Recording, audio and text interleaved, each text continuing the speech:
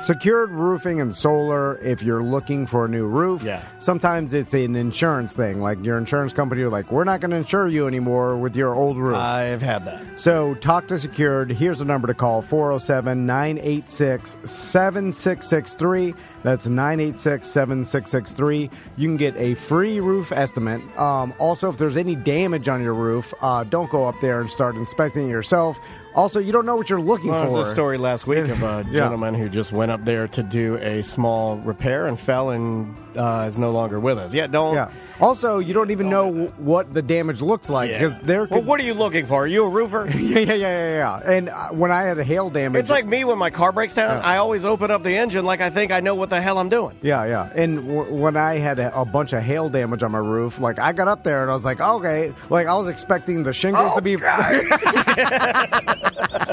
God damn it. He got up there, he's wearing a Rasta wig. I'm like, that's really racist, man. You need to get down there. And I was like, oh, the shingles are still on there, but then Secured came by, inspected it, and there's like, there's thousands of divots everywhere, and those divots will cause leaks eventually, and then you're going to be screwed. Well, you got hammered, man. The last thing you need, you would talk about getting your wife mad at you. If your ceiling had collapsed on your boys, you wouldn't be married anymore, man. Yeah, it's Secured Roofing and Solar. Give them a call. Again, 407-986-7663. Welcome back to A Corporate Time. Real quick, if you want to join our texting service, text BDM to 844-TOM-N-DAN. That's 844-866-6326. And once you text BDM, you'll get a return text automatically, opting you into our texting service. We do not drive you crazy either.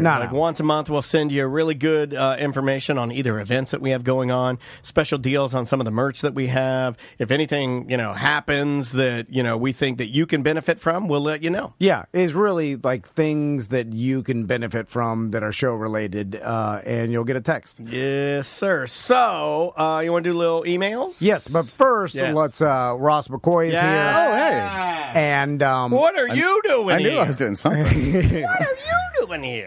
Tell us about the show on April 22nd. I got a show coming up this Saturday, the 22nd, one night only in Orlando. It's Nick Pupo's one-man show. Nick Pupo from AMC's *Halt and Catch Fire*, from The Goldbergs. From this sounds good. I've never heard of it. Daisy Jones and the Six. Oh yes, Dan was telling you. Yeah, is that the one you're? That's the. But I don't believe that's the one. He's in so much. He's in a bunch of stuff. I'm looking at his IMDb right now. Nick is killing it, and he's like the sweetest, most intelligent, nicest guy. You'd really, really like him. Follow him on Instagram. But more than even that, go to the show. *Halt and Catch Fire*. Watch *Halt and Catch Fire* too. That's a great show. He's good in it. And one night only. Nick Pupo. It's his one-man show. It's going to be at the Bull and Bush this Saturday, the 22nd, 9 p.m.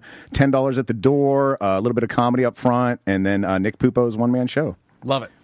Let's do some emails. All right. Emails are paper, not voicemails. Sam, do you have the papers? I have the papers, and we finally have the ink. Yes! So here we go. I sent the other ink out. So we should be getting $200 back. I assume we have a ton of emails about Tom's take last week on ketamine. The K-hole Tom, they call it. Well, I've never done ketamine. How does it feel? One of the few things. Man, it feels so rapey. No, I've never done it either. You hear that phrase K-hole, which makes me think that you just black out. Yeah. K-hole makes me think of cat misspelled, and then I think of B-hole, and then I say K-hole, and then I think of a cat's B-hole. For some reason. That's how weird my brain is. I remember in high school, there was this guy. His name was Greg. He's passed on K-hole now. Greg. I'm sorry. I didn't. B-hole Greg. He worked at the sub shop with us, and he was like... was he the nail guy? No. I think about nail guy. Stories. I think about nail guy all the time. He was like borderline homeless. There's a lot of people that I feel like are walking the tightrope of homelessness. Like, they technically are not homeless, but sometimes I feel like so we close. are. Sometimes I feel like I'm holding on my microphone. And he used to tell us that when he did ketamine, he'd all of a sudden see in 2D for like everything's flat for like minutes at a time, and then it would go back to normal. And then I'm like, that is terrifying. Like, that kept me away from it. And there's a restaurant here in town where everything is drawn to appear 2D. So when you walk in, it like makes you like kind of. It's like you're stepping inside the like the Aha video. Yeah. Oh, yeah. Pretty cool. All right. Sorry, Sam. Never done ketamine, though. So this is kind of related. Tom needs to get out of his bubble. I love you guys. I listen to every single thing you put out, and I listen to Semantics. However, The Stepdads Aren't Real show made me want to throw my phone through the wall. I am a female version of Tom. I'm logical, and that's the one thing I love about the show. I always see eye to eye with him. A female Tom? That means she shaves it all the way down. But she doesn't wash any of it. But he is a sheltered little puppy that needs to get out of Castleberry. Y'all joke that Castleberry is trashy, but it isn't. Come on down to Polk County, and I can show you some trash. Here's the problem I have with Tom's idea that people believe wrestling was real. If he went out and met some people they are not very smart. Honestly, there are a lot of people that believe wrestling is real, just like the flat earthers. Honestly, just go out into the world and meet real people, and they are not smart at all. I work in law enforcement, and every single day we get several people who are scammed. Normal, everyday people get a call and do what they say and lose hundreds of thousands of dollars. Again, normal people that work in the community and that you deal with on a daily basis. So these people are just not that smart. So the answer is just that people are dumb. So tell Tom he needs to go on a field trip and get out and talk to some people, because people are not that bright. I know about dumb people. But if you remember, Tom's very first stipulation was he didn't want us to answer with that people are dumb. I was trying to... Oh, yeah, you're right. Right, so... I was trying to truth seek, where I was wanted to know... I'm not going to go back into it, but I was because I realized there are dumb people that literally, maybe don't have the IQ to understand what's going on, but... I'm right here, man. But, I'm talking... I was basically thinking that even if you weren't that educated... that you must have seen some sort of fight. We just need to reframe this into, it should be, maybe you just need to reframe this instead of going back into it. Reframe it as if to saying, well, I didn't expect that many people would believe something that to me seems unbelievable.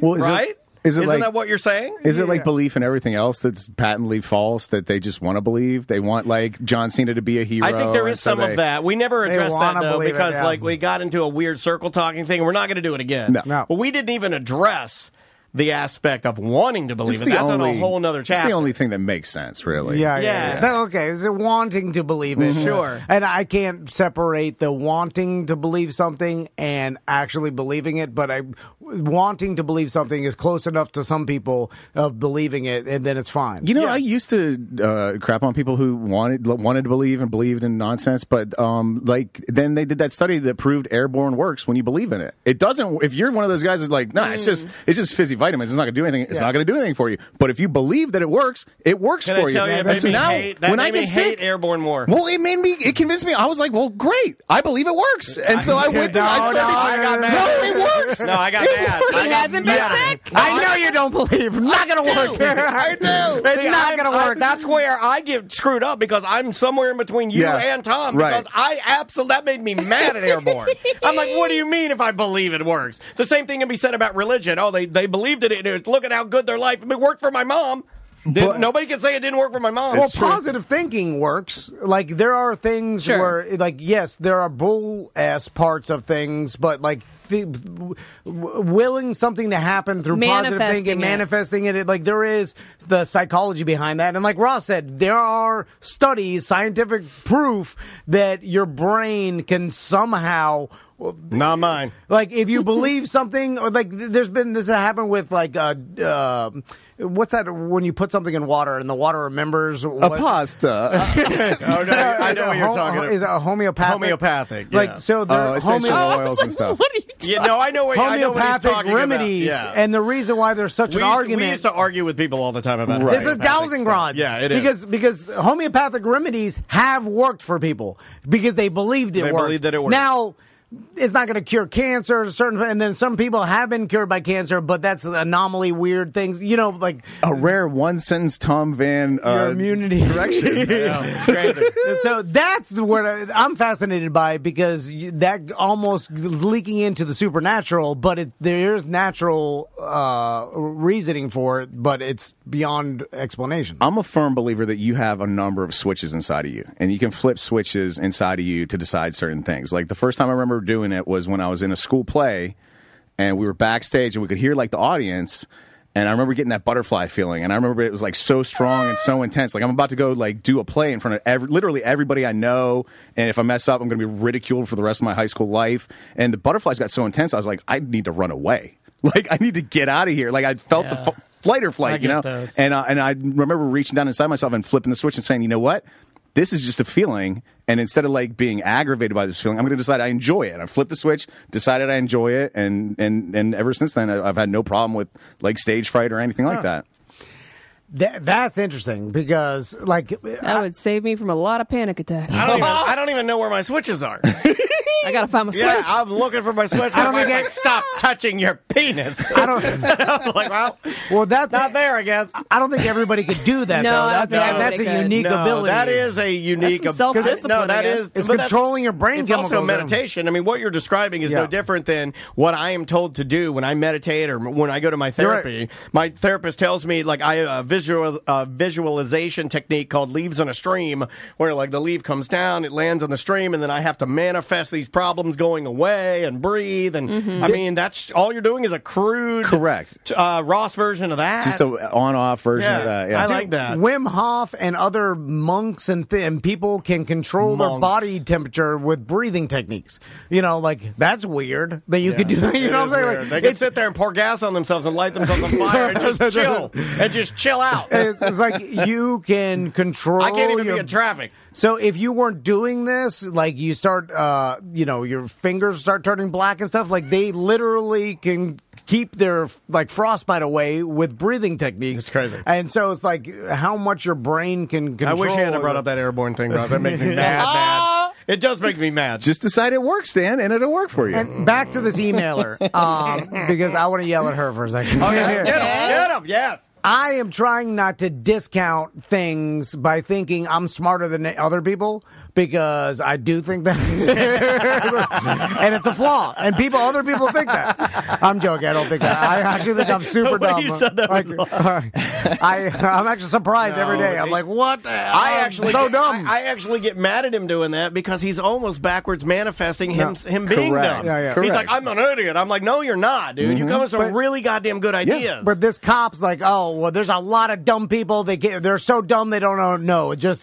put them in the category as dumb. And I don't want to do that, because I think everybody, like, there are people that are dumb and smart, but even when, I don't believe that you could just be put in one category as dumb. You may be ignorant to certain things, but maybe not dumb. You know what I'm saying? What does dumb mean? After school special. And I hate to talk down to this pig that wrote in or whatever, but like, I'm sure a lot of the people that you see that get scammed are dumb, but like there are smart people also get scammed. 100%. These scammers are really good now, and they can get online and research you and call you up and say your kids are in trouble and stuff like that, and hit you with stuff that emotionally hooks you in the brain, that just goes right past your thinking. The one that gets me every time, Ross, it's the guy and the girl in the jungle, and they meet the tribe of elders. They can teach the man how to make his penis extraordinarily long.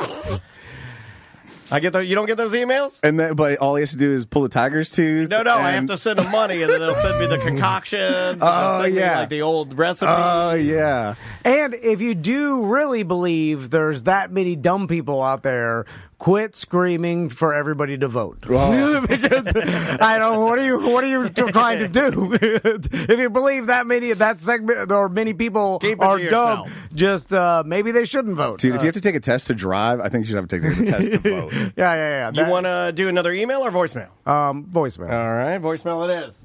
Tom, Dan, Sam, BDM Mike. So, I think I'm dealing with something right now. I don't know what I'm going to do. I think I have a unibrow, and I don't know how to stop having a unibrow. I think we played this one. BDM for life. Love you guys. I was like, just wax it or tweeze it.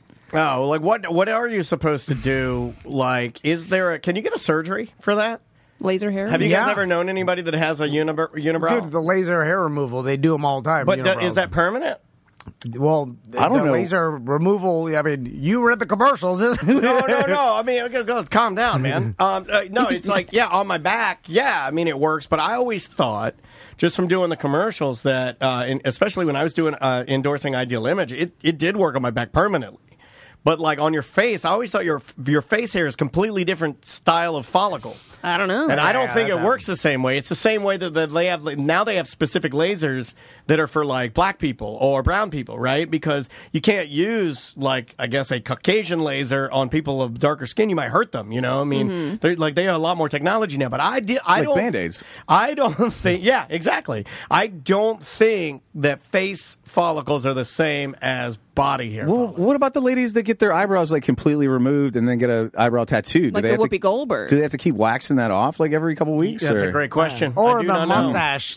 Some women have an unfortunate mustache. And, you know what's the most unfortunate part of sometimes when women have an unfortunate mustache is that there's nothing they can do about it, so they have to just let it grow. And then they choose. They're just like, well, this is me, and I'm just going to let it grow. And they become a lunch lady. Yeah, and they do. And then they just kind of rock the mustache. It's like the wolf people that you see. They're all over my TikTok, by the way.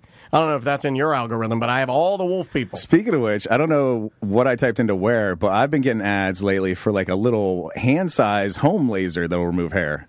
Yeah, I've seen those. You seen that one? It strikes me as BS, but yeah, you need the big jumbo that they have. Like gotta be I want the huge. Hadron Collider. And it's got. You know what I liked about the Ideal Image one is that it had like a hydrogen cooling blast that accompanied it.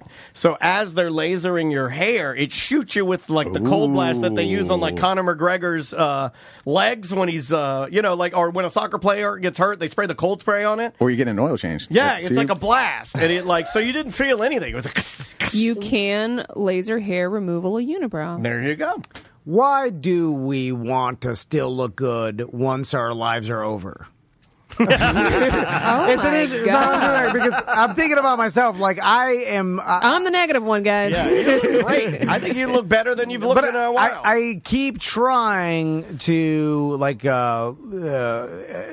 may be trying to slip into that old little black dress you bought when you and Crystal got together. I haven't let myself go. No, you look great. You're clinging to your youth, and I'm trying to still look good. But for what reason? My wife won't leave me if I don't think you look that good. I don't think either. Because you don't want people clowning you, like in the documentary. You clowning me? That will happen no matter what. That's true. That's common. Yeah. That won't matter whether I look like that once a week.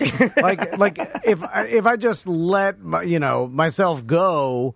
Do it. Come on. It would be easier, and Crystal's not going to leave me. I'm not doing it to. She might. No, she won't. Now that she's seen you be Muscle Man. No. And she looks good too. She won't leave me for being ugly. I can tell you, because you guys know I've just recently lost some weight. Yeah, you look great. Looking better than I ever have in my life, and your wife does prefer that. She prefers you to look good. She does. I'll tell you that. Prefer, but that's that's a mild emotion. I mean, when I go to Mellow Mushroom, I prefer a Mighty Meaty, but sometimes I don't get that. Sometimes I get a cheese. You know how much work it is to keep yourself looking okay? Like, it's too much work. But it's for only my wife to prefer. It's not doing that much. Like, I could do none of the work, and my wife's like, I'd prefer if you look better, but that's it. All right. So I'll live like this. My wife says, I'd prefer if you drink less. And I'd be like, I'll take that into consideration. I've come up with some little goals for myself to keep myself going. Like, I want little soccer goals. By August of this year, I want to have some abs. So I'm going to hire a professional photographer. I'm going to go to the beach, and I'm going to take some pictures of me with abs at the beach, and then delete every other picture of me that exists. That's going to be the only pictures. It's a great idea. But that only keeps me going to August. So I needed something beyond that. So I decided I want to get in good enough shape that I can audition for and get cast in the Sexy Vampire House at Halloween Horror Nights. I want to be That's a good goal. I want to be the vampire with the shirt off, dancing in the club, fangs out. Dude, Sexy Vampire. Yeah. I think that's a great goal. Yeah. Getting abs is so hard. That's a feat of no, it's actually your stomach. Discipline. Up here. There it is. Hey now. I that is difficult, man. Hold on. That was awesome. That was awesome. That little vaudeville dandy pulled out my cane. I recently, it's mostly diet, obviously. Abs, anything you want to look good, it's mostly diet. But I just recently came up with some, I call them protocols. I put together a bunch of exercises that work, and I have ab muscles for the first time in my life. But getting, what do you want to do? Like stereotypical six-pack? Because that's going to be difficult. It's there now. I've got it. I'm telling you, and I do this protocol every day to make sure it stays there. Now I just need to lose like 20 pounds so you can see it. Well, that's a hard. We all have abs. You don't though. I bump into the fat guy like you every day who's like, I got abs. They're just fat on top of it. No, I'm doing plank jacks. I'm doing mountain climbers. I'm doing 2 weird exercises I got from Tim Ferriss's 4-Hour Body Book. I'm doing weighted like back crunches and like every day. I got abs under my fat. You don't, buddy. You don't. Everybody else does. I got abs.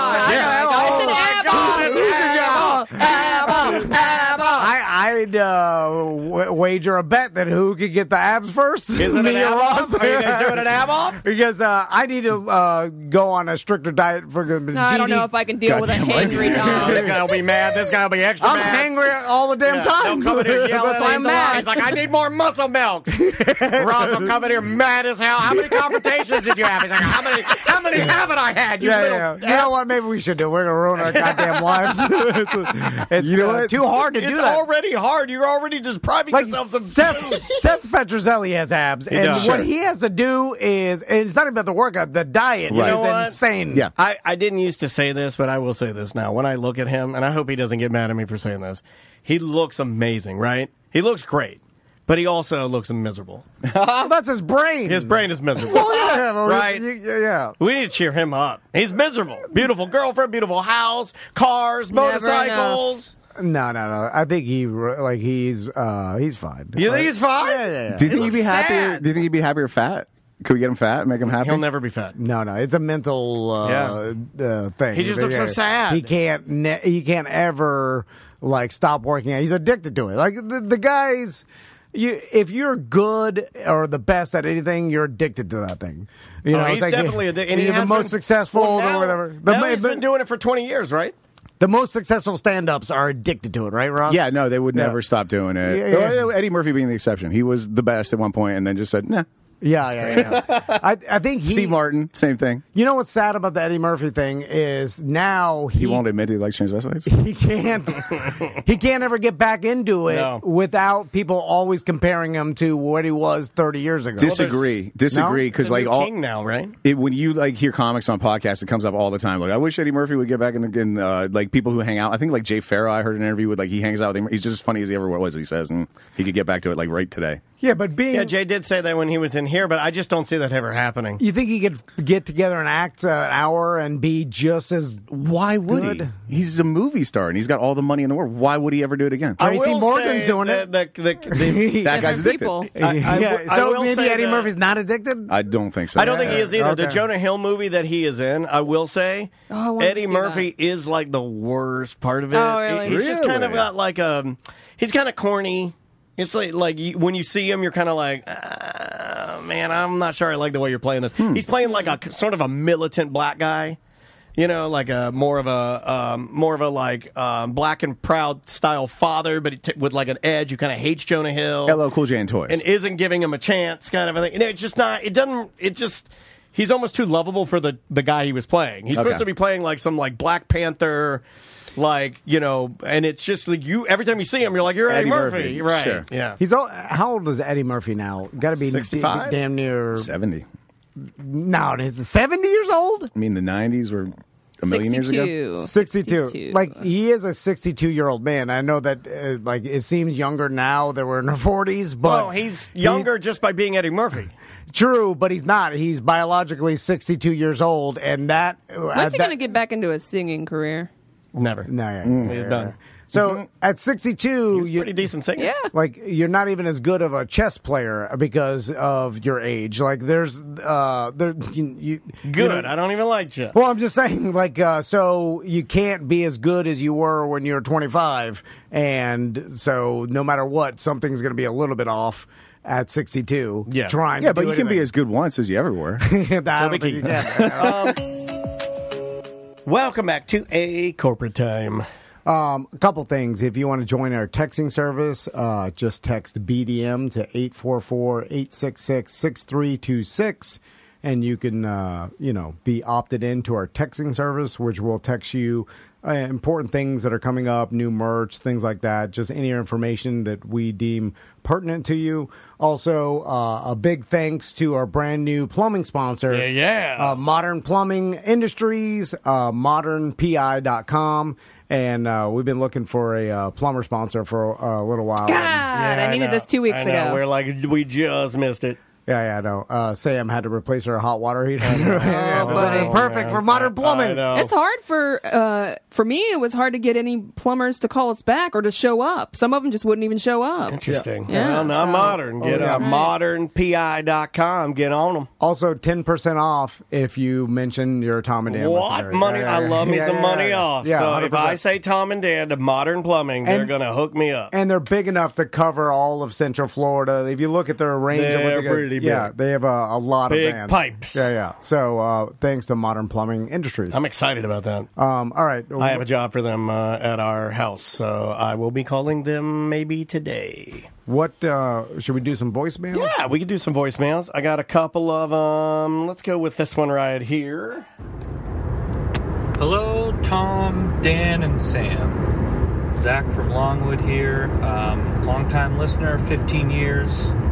I pretty much only listen to the BDM and OG shows. So this guy only listens to BDM and OG shows. I flagged this. I thought it was very, very, very interesting. Listen to this geyser story from Tom. And just to establish some credibility here, I've been golfing since I was like 10 years old. Played some competitive youth golf, played on my high school golf team. Even considered going to play golf in college and have professional golf management as my major, but after seeing the rampant alcoholism from a local club pro when I got a job there in high school, I decided to change course. That was one of my favorite parts of this email too, is that he saw a local golf pro be a big pink-faced dum-dum. And, man, I knew a guy, the pro at a course when I was growing up. I remember seeing him there because he would do classes during the day and then just walk into the clubhouse and drink when he wasn't doing classes. Yeah. It's kind of the perfect job. Also, golf, it's a drinking sport. It's harder to drink when you're playing soccer. Correct. There's too much running. It is. But with a lot of golf, golf's a lot of driving in a car, standing around. Driving the car, take a couple sips. In my career, but I wanted to come to Tom's defense on the geyser issue. These sprinkler heads in the golf courses, man, those are designed and built to be run over by golf carts. Boom. And while I would agree that, traditionally you're not, I guess, really supposed to go off the cart near the tee box, it happens all the time. This is a faulty sprinkler head. We'll end it right there. But basically, this is what I was saying. Finally, somebody that had some golf knowledge. I thought about calling our friend Drew Garabo in Tampa, because Drew still golfs all the time. And say, could you please tell Tom that he did not do this? You did not do this. I was surprised about this one. I think it's more I got of a lot of people that were on my side. I got emails from people. They're like, first they're like, I've never heard of this. Some people were like, this must have been. You must have been the last. Prank. I got an email literally last night that explained why this person believes that I must have just been unlucky enough to be the last straw that broke the main pipe. He's like, someone must have been hitting this over maybe and over. Previously damaged. Or previously damaged, and you just moved it, and because. He did say, technically you're not supposed to pull over there, but it happens all the time. Yeah. Well, that's kind of what I was saying, is that, everybody that likes to be like, hey, not understand, I'm like, you can say that, but let's take a step back into reality of what actually happens. But it all breaks down to why did it happen to me. Oh, Dan Reed is calling us. Do we want to take it? Yeah. Let's take it. What line? Line 2. Line 2. This will be for next Tuesday, so the Craft to Land Festival. We're picking up the line, picking it up hot on the line with us right now from Cafe Da Vinci. It's Dan Reed. What's going on, man? Whoa, caller number 9. What's the phrase that pays? What's shaking, man? How you been? How's everything at Cafe Da Vinci DeLand? It's great, man. It's great. It's it's just cruising right along. I can't believe it's April already. Well, you're kind of making us look good. I've been getting a lot of feedback from friends of mine that have been going and having date nights at your venue.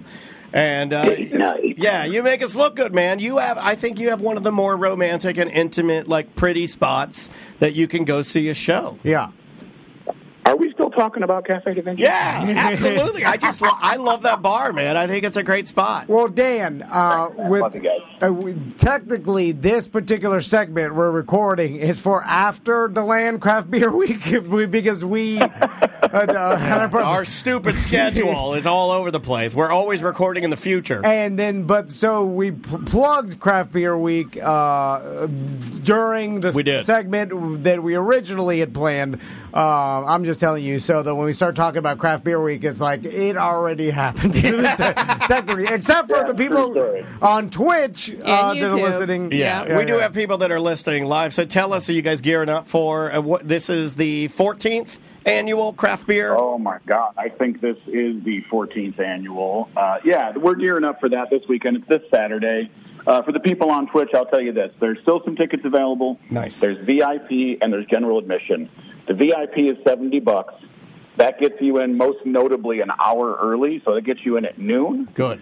And it gets you a swag bag. You get a free 4-pack of beer. Who knows what's in the bag? I sure don't. And then general admission is $40, and that's from 1 o'clock to 4 o'clock. And we'll have live music at Cafe Da Vinci throughout the beer festival. And, it's a great time for a great cause. It is great. It's local downtown. It's one of my more favorite ones. The first time that I was ever able to attend, I actually just happened upon it by accident and was like, yep, let's snag some tickets and get on in there. So over 200 beers from what I was reading that you can imbibe and try. And like Dan said, live music at Cafe Da Vinci. Do you know what bands you have playing? Will Truphonic be playing at all? Not Truphonic. Truphonic will actually be next Saturday. They'll be closing out the DeLandapalooza. What? Oh, DeLandapalooza. What is DeLandapalooza? It's a music festival. We do them twice a year. So in November we have the DeLand Original Music Festival, and then DeLandapalooza is kind of, you don't necessarily have to be an original band. Oh, that's very cool, man. And so that's our spring festival. Yeah, and so for our friends that love Truphonic, because they're a damn good band, you can go see them close out the DeLandapalooza Festival. Dan, they'll go on at 11 o'clock that night, and they will be on until 1 a.m. Good, loud, I love it. So, Dan, I got an odd question for you. Go ahead. Okay, so I'm curious. I just thought of this. So you've talked to a lot of bands throughout the years, correct? Yes. And because Cafe Da Vinci books, a lot of awesome local bands, touring bands, they come through Cafe Da Vinci a lot. They've had pretty much anybody you can think of. And there's usually, unless the band has a outside manager or a promoter, and maybe they're because they're a little bit bigger. One of the band members acts as kind of their manager usually when they start off, right? Like booking and typically. So I'm curious, is there any, I guess, a stereotype or like one member more than the others that tends to be the manager of the band? Oh, like, so you mean like I work with only bass players? Or like the lead singer or the drummer usually is the manager? A lot of times it's the drummer. Yeah, I was about to say that. The drummer and bass player and the supervillains, ends up being the man, because the front, I feel like maybe the singer's more artistic and more like of a character, and maybe less of a businessman. The guitarist is too reserved. I don't know. Recluse. I think if I put it together and made a list, I think just off the top of my head, the singer is usually the guy you talk to about payment and that sort of thing, and they do the booking.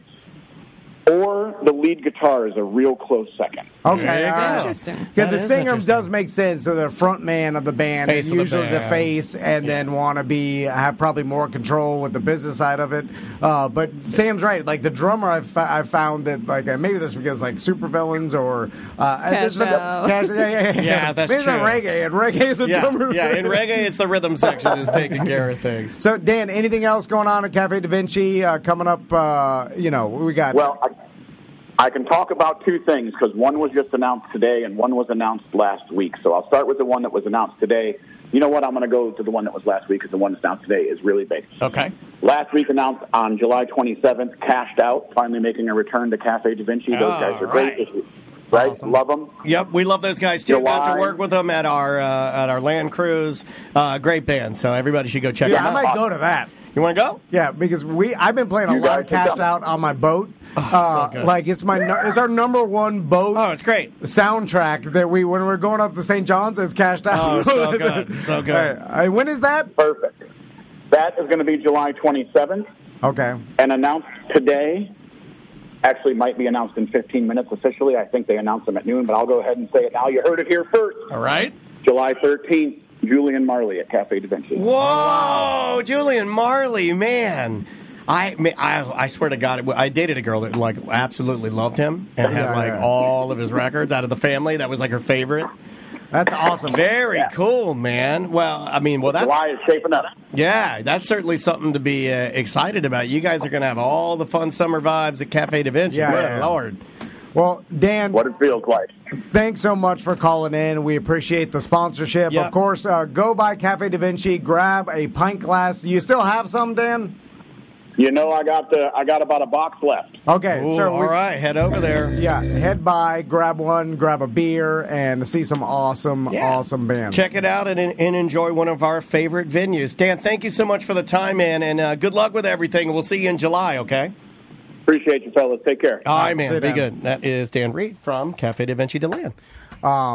I love when we have sponsors that are also like the owner of the place and we could talk to and have a relationship with it. Just, it feels more like the picture we have of me and your dad and my dad shaking hands at a business. Yeah, it is. Yeah, it's more of just regular Florida business. Yeah, deal. I was going to say for us more like we're the trashy guys. We'll get the word out, man. It's fine with dealing with corporations and marketing agencies and things like that, but there's the more corporate. This is the old fashioned. You own Cafe Da Vinci's. We own TND Media. We'll talk about it. Shake on it. Yeah. I want to say Julian Marley. Trying to think of the song there was a song that he did that I really, really loved back in the day. I'm gonna have to go back through and find the How album. many different Marleys are still performing? Damien. Yeah. Julian. Probably a bunch more that we just are less popular. Probably. I'm sure there's. I don't want to mess this up. Sam, look it up. A lot of Marleys probably went into the music business and make money off that somehow, right? Is Damien? Who was Junior Gong? That's what his dad. His dad was Bob Marley, and his dad called him Junior Gong. Okay. Because you remember Bob Marley's brand was Tough Gong. Okay. Yeah. All right. But I'm blanking on all the names. I used to be way more into reggae, pardon me, and way more into at least Bob Marley. I remember reading his. Remember the book Legend? Yep. And then they had the CD that came out at the same time. It was kind of like his biography and everything. I read it cover to cover. Oh man, there's we got it's a lot. Kaimani, Julian, Ziggy, Damien, and Steven. Okay, I forgot Steven and Ziggy. I think those were all the sons. Ziggy's one of my favorites too. Rita Marley. Rita was his wife. Yeah, she was singing with the Wailers. Yeah, she was in music. She would sing in the Wailers. Because just if you are born with that name, it's like being born Bob Dylan's son, Jacob Dylan, from the Wallflowers or something. Like right? you have to. Sharon Marley was a part of Ziggy Marley and the Melody Makers. All right. You should try to make money off of it because it's an advantage to you. Fadela Marley she is the CEO of a record label. Good Lord! You can't and has a clothing line. Go into owning a Marley's used tire. Why not? Why can't you? Well, I guess if you do own something, you got to call it Marley something. You can't just go and never use your name. Bambata Marley. Bambata? Mm-hmm. He's the eldest son of Ziggy Marley. He plays music. Yeah. Oh, well, now you're getting into Joe the Mersa kids. Marley. Yeah, it's all the grandchildren are in music too. Good for them. Yeah. Because you're leaving Marley. You're leaving money on the table if you don't go into the music business somehow because of the name. What if you don't have any talent? find some way to use your name, like go start selling musical equipment. I would like to see, or something. If I were a Marley, I would open up a Just Puppies. Yeah. Marley's. Just Marley's. No, Marley's Just Puppies. You know, you may want to go Marley's Harleys. Sell Harleys. I can sell Harleys. Marley's Harleys. Yeah, well, the demographic is you gotta, a little off. You're going to go into reggae themes. You guys are going the opposite way. I don't want to do your stupid reggae. No, you got to go reggae ball. You got to go something. I don't want to. You know what? Back to your pinch a penny idea. I'm going to open up just a regular old pool shack. Marley's pool cleaning. I guess. Oh, you know what I want to open up? Relaxed, You know what I saw the other day that I was like, oh my God, what a great name. I saw a pool. It's a place where you go and you play pool, and they sell pool cues and pool tables, and it's called, ready? Qphoria.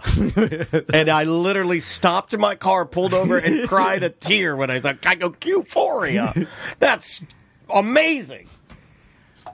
Will you guys help me start a small business? What are we doing? What are we doing right now? I don't know. You don't know what this is, but you want to start a new one. He wants to abandon this one. Yeah, it's kind of like me when I'm playing Minecraft. I say, I'm trashing all. Let's start over. No, this is fine. And then the D&D marketing is fine. Marley's Harleys? But I just, want to start another small business under what the kind of business? D&D How umbrella. about Marley's cockchootery? Well, what do we sell? The Fairvilla cockchootery plates. Okay, all right. Well, do we produce them or do you just buy them wholesale? We just buy them wholesale from the Canadian company. Well, that's what Fairvilla does. Okay, let's just buy. What if we compete against Fairvilla and open up Marley Villa? Marley Villa. Well, we need one of the Marleys to go in business with. We'll we have to use their name. We'll just lie and say Julian's coming. They'll sue us. They'll sue us. Bill Marley. I just I want to dip my toe into some other business. Don't talk about toes and Marley's. Okay, let's think about it. We have. I thought we had T&D marketing, which is kind of an arm of the Air T&D. That's not a small busince. Yeah, but that's running itself, and now I'm bored of. Okay, there's nothing else to do. I'm glad you're being honest about it. Dice. The reason I saw this, I saw Dice Man in here the other day, and he's got a new company. He's got 10 new companies all the time. I need to give him the feedback. He has a new. Can I talk about it? Yeah. Well, I think so. I don't know. A new Can you buy it yet? And then he has some. It's a hydration company. Yeah. It's like a drink. Yeah. And he has 3 flavors: lemon lime, berry blast, and strawberry banana. And Berry Blast was my daughter says, very good. Yeah. Strawberry Banana, she said, was disgusting. No. She said it was horrible. It's, Tracy, write that down. What's the... Strawberry Banana is a no-go, but Berry Blast was approved. No, it's called... what is it called? It's called... Instant IV. Instant IV. MyInstantIV.com. Yeah, all right. Yeah. It's brilliant. It is brilliant. Because we need something like this. Marley's Instant... we can't take it. It'll sue us. We're just saying a blank. He doesn't own the word Marley. We're making our mascot's name is Marley. Uh-huh. And he's it'll be like a little dehydrated guy, right? He's like, yaman. Marley's IVs? All right, write that down. Yeah. Bob, what's another Bob? Robert Marley's. But it's too hard to make the powders and all that. I don't know anything about that. We'll just buy... Kratom. Let's just buy Kratom and put it in the... we open a smoke shop? Let's do they're everywhere. I've always wanted to open up a good old smoke shop. What do you want? You want a Puffco? What do you need? A 518 battery? Because I feel like they are legal drug dealers. They're selling fringe drugs in there. And that's like Kratom and all that. I'm this close to quitting this stupid show and start selling Delta 9 out of my house. Can make more money. Let's open T&D smoke shop and then vape carts. Marley's smoke shop. Can we make it less trashy? Why are they upscale smoke shop? Every time I walk into a smoke shop, why are they always next to a rim store? I put up my collar I'm It's always next to a Rent-A-Rim. A lot of lights too. Yeah. A lot of turn off your. You got too many LEDs in here. Why are you always in the back? Stand in front of the counter. Why are you always in the back? It's like, do we need so many glass cases? Why does your jewelry shop? It smells like patchouli and tapestries in here. Yeah. So dusty. And you're hanging all your products on a corkboard behind you, like it's some sort of county fair, and you're like, these are the prices. Like you put out all the you put out all the bongs, and because you can't call them bong, you put them all away at night. No, just leave them out. You got too much work. All right, we need another. How much does a smoke shop make? A lot. But everybody. There's so many. Okay, of can them. I just say something? Everybody in the smoke shop looks sad. They look sad. I can't tell the last time I've been inside of Name one person that you've ever saw in a smoke shop that was like fired up to be there. They're all high. They're all on drugs. They're all very sad. I think a lot of times they don't even know if you're in there. You know the one over here in Colonial? When I bought a bong, not sad, they're high. I bought a bong, a Vogue bong, Vlog. I forget the name of it. I bought some expensive, like name brand bong. Well, it was black glass, and then in the center it was clear, and it has the tubes. It's got the crazy tubes in it that suck the water up, and then it's got the ice pinches. It's got all these features I don't need. It's got all these fancy things that the kids like. And I bought it, and the guy, I swear to God, I stood in there for like a half an hour before the guy even knew I was there when I wanted to buy it. In the store, hello, you know, like he's over there, like counting money, staring at the wall. Like, I got it. Tom and Dan's. Back in the late 90s, I remember a lot more paintball stores around. Oh, I just watched how those were made on How It's Made the other night. But paintball guns or paintballs? Paintballs. Oh, okay. Seems pretty. How are they made? Just like they have the ball mold. We should change the show to the audio version of How It's Made, where we watch How It's Made and then we tell you it's on Tubi. Poorly. Dude, it's on Tubi. You got to check it out. Tubi rules. Are you on Tubi yet? No. Gotta get on I only watch Tubi. I only watch shows that are from like 1972 to 2016. I think the latest I've gone is like 2004. It's great. It's all free, right? Yeah, it's free. I started watching a documentary that they suggested it in the BDM group, and it's called Daytona Bike Week Exposed. Oh yes, it's from 2003. Wacky Jackie's the host of it. As you know, do you know who the main host is? He dead? Yeah. Wacky Jackie's the side host. He puts Bud Lights on women's boobs and gets their nipples hard, and then he uses his mouth in the video. And you know who the main host is? And he's a big fat slob, Wacky Jackie. And you know who the main host is? Jen from Jenna Tortures. Really? Yeah, and she's got on like a Nazi helmet and long like yellow braids or whatever, you know, like she's got like the Marilyn Manson, you know, like the I'm a Nazi soldier man. I use a Nazi typewriter helmet. You know, it's like it's not the helmet, it's the hat. I'm an officer. And she's got that. She's walking the streets of Daytona, and there's girls just flashing their boobs everywhere. This is from 2003. You could not do this now. It is called Daytona Bike Week Exposed, and I sat there. I watched it with my daughter last night. No, I watched it by myself. Was the footage from like 2000? Yes. It's all high sides, but the amount of nudity in it is so gratuitous that it makes Girls Gone Wild. It would make Girls Gone Wild blush. And Wacky Jackie is... There's not that much nudity, right, anymore? Not anymore. On on porno sites, sure. No, I'm talking about in Daytona Bike Week. It just happened. I don't know. Not like it I don't think there is. There were girls in this video. Sam, let me just set the scene. This girl walks up to Wacky Jackie. He's holding a can of Bud Light. And he's like, he just blatantly says, hey, let me see those things. And then she pulls them out, and then he puts the beer on them, and he's like, hey, they're getting hard. You know, he's doing that kind of thing. And then he's like, how about a little peck? Oh. No. And she's like, she's like, go ahead. You know, like, and they're filming it. And he's just, and he's like doing the thing. And then she's like, oh my God. And then she pulls them out again for like other guys. They're all lining up, and I'm like, what am I watching? I was like, this. Daytona in the 90s. It is like, if you went to Daytona, if you played that and said, this is Daytona, people would be like, no, it's not. I don't believe you. That's how it used to be. Not anymore. And he had bleach tips and like a Dragonfly flame shirt on, and his sunglasses, white sunglasses. He was kind of like a Guy Fieri looking dude. Yeah. Do you know anybody who goes to Bike Week? My dad lived I know, for Bike Week. But like currently, no. I see Cactus Steve's out there. That's the only one I know. I don't think he went out there this year. No? He's got a lot of health problems. Yeah, he does have a lot of health problems. The last thing I saw on the BDM page was he said that he is traveling with his wife and he's supporting her, and that he is bored, and because he can't drink and he wants to kill himself. No, come on. That's what he said. He said if I continue down this road, I'm going to off myself. No. He did call you out, though, in a thread, Tom, saying how Tom's gay. He does things by himself, and everybody should be able to. Yeah, no, I saw. He's a super nice guy.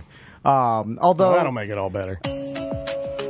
Welcome back to A Corporate Time. Uh-oh. Oh, he's struggling to get it out now. Oh, God, don't cry. A lot of recording. Yeah, we've been doing a lot of recording today. Hey, we have a guest on the line. This is really, really cool. And I know Samantha, our producer, actually, Sam, I'm going to give you credit. You turned me on to these guys. Yeah. Because I didn't know who these guys were, and I very much enjoy their music. And on the line with us right now, we have a lot. We have everybody, right? Or do we have everybody from the band? Almost. We're missing one dude. We got Dylan, Tristan, Madeline, and Mitch from the band Flip Turn. Flip Turn is on the line with us. What's up, Flip Turn? How are you guys?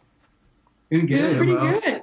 Happy to be here. Thanks for having us. Oh, anytime. Congratulations on being on the lineup for the Gasparilla Music Festival, which is huge. I think the main headliner that sticks out in my mind is Run the Jewels, and then the two people we only wanted to talk to were really you and Run the Jewels. And so we got you, and this is great because we think you guys are awesome. But how did you guys become a band in 2015, 2016, and then now get on this amazing lineup and make your way here? Because it seems like you guys haven't been doing this for very long, have you? I guess it's year 7 now, which is kind of nuts. Longer than I thought. Congratulations, y'all. Well, we're old men, so even 7 years to us is not. My daughter's 7 years, so 7 years is a lifetime to me. But how did you guys decide to put together the band Flip Turn? Yeah, we started when we were just seniors in high school. And we're all just a bunch of music lovers, really. We're from a really small town in Florida called Fernandina Beach. Yes. It's a little beach town, coastal beach town.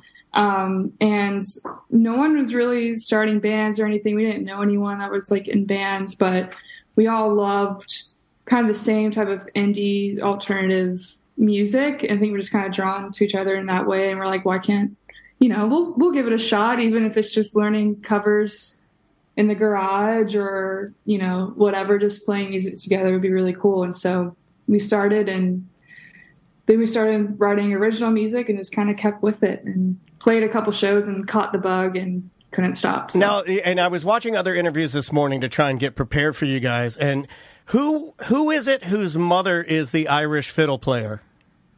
It's my mom. Is that Tristan? Is that Dylan, sorry. Yeah, so, and Tom and I were laughing a little bit because you said something in an interview that I was laughing at. You were talking about how your mom would take you around in Florida, and you would play with her in bars. And I too, from a small town in Florida called DeLand, I was in bands when I was little. I remember being like 13, 14, 15, playing drums in punk rock bands in bars. And you can in Florida. You can't do that in other states, really. It's really Florida that you're allowed to be that young and in bars playing music. Yeah, anything goes. It definitely is a Florida thing. I'd like to think that we get a lot of hate, but we're very good at getting young people in bars to play music. Bring your kids. Yeah, bring your kids to play drums and bars, and then you'll get these amazing. Look at them. Don't you want your kids, your two sons, and my daughter? If my daughter came to me like Madeline and came to me and said, "I want to play bass in a rock band." And will you let me play in bars? I'm going to say, hell yeah, we live in Florida. Let's do it. But do you, a couple other things that you guys I caught from this other interview I was watching, which is far better than this one that we're doing right now, is that, no, I'm joking, is that you guys, you knew what you were all music lovers, but then we have now 2 of the guys in the band were both playing in a church band or a youth group band. I think I was one of them. That's kind of how I got my start. It was basically just a big social thing for all our friends after school, and there was an opening for a bass spot. So I was like, I'll I'll learn, and then that's kind of. I did that as well. Like church to me, I'd go in my youth group and play the drums. It's funny how these are inherent Florida musician things, as you have to play in bars and you have to play at your church youth group. But yes, Tom. Question for Flip Turn. I'm curious because you guys started around 2015. Ish, and around like at that time, what's the mentality of the path to get to where you want to be? Because we always talk about this, and we interview, bands that when we grew up in the '90s or whatever, when we knew bands, like, all right, here's the path to success. You tour, you get enough money to tour, and then you tour locally, and you start gaining recognition. Then you move on from there and start doing out-of-state touring and stuff. And it was pre-internet, pre-social media. There was a way to do it, and then internet and social media changed everything. And I'm curious, in 2015, what was your path to your own success or your goals? What did that entail? That's a great question. I think we've always had the mindset of just playing as much as we possibly can to get in front of as many people as possible. I know when we first started, we played shows all the time. So we started at the tail end of our senior year, and so we really kind of got playing a lot when we were in college at University of Florida. So played all the time at different clubs around town, and just really word of mouth was our main thing. I would text people all the time and be like, hey, I met you this one time, but I'm in a band, bring your friends, come to a show, whatever. And then, obviously trying to build up that social media aspect, trying to navigate that.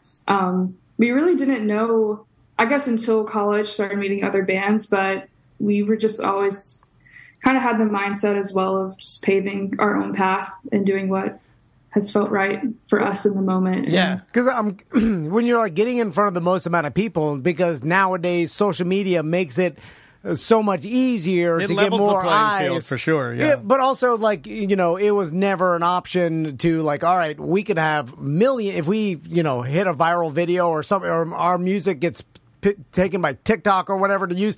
And it's all of a sudden now you can get millions of people to hear, which was never really an opportunity unless you signed in a label or something or got on the radio in the past. So I just wondered if your mindset included social media marketing, where it's all right, we're going to tour and word of mouth, but we're also going to try to get some viral video or music out in social media. Do you guys actively take that into consideration when you're doing things, or no? I would say no. I guess.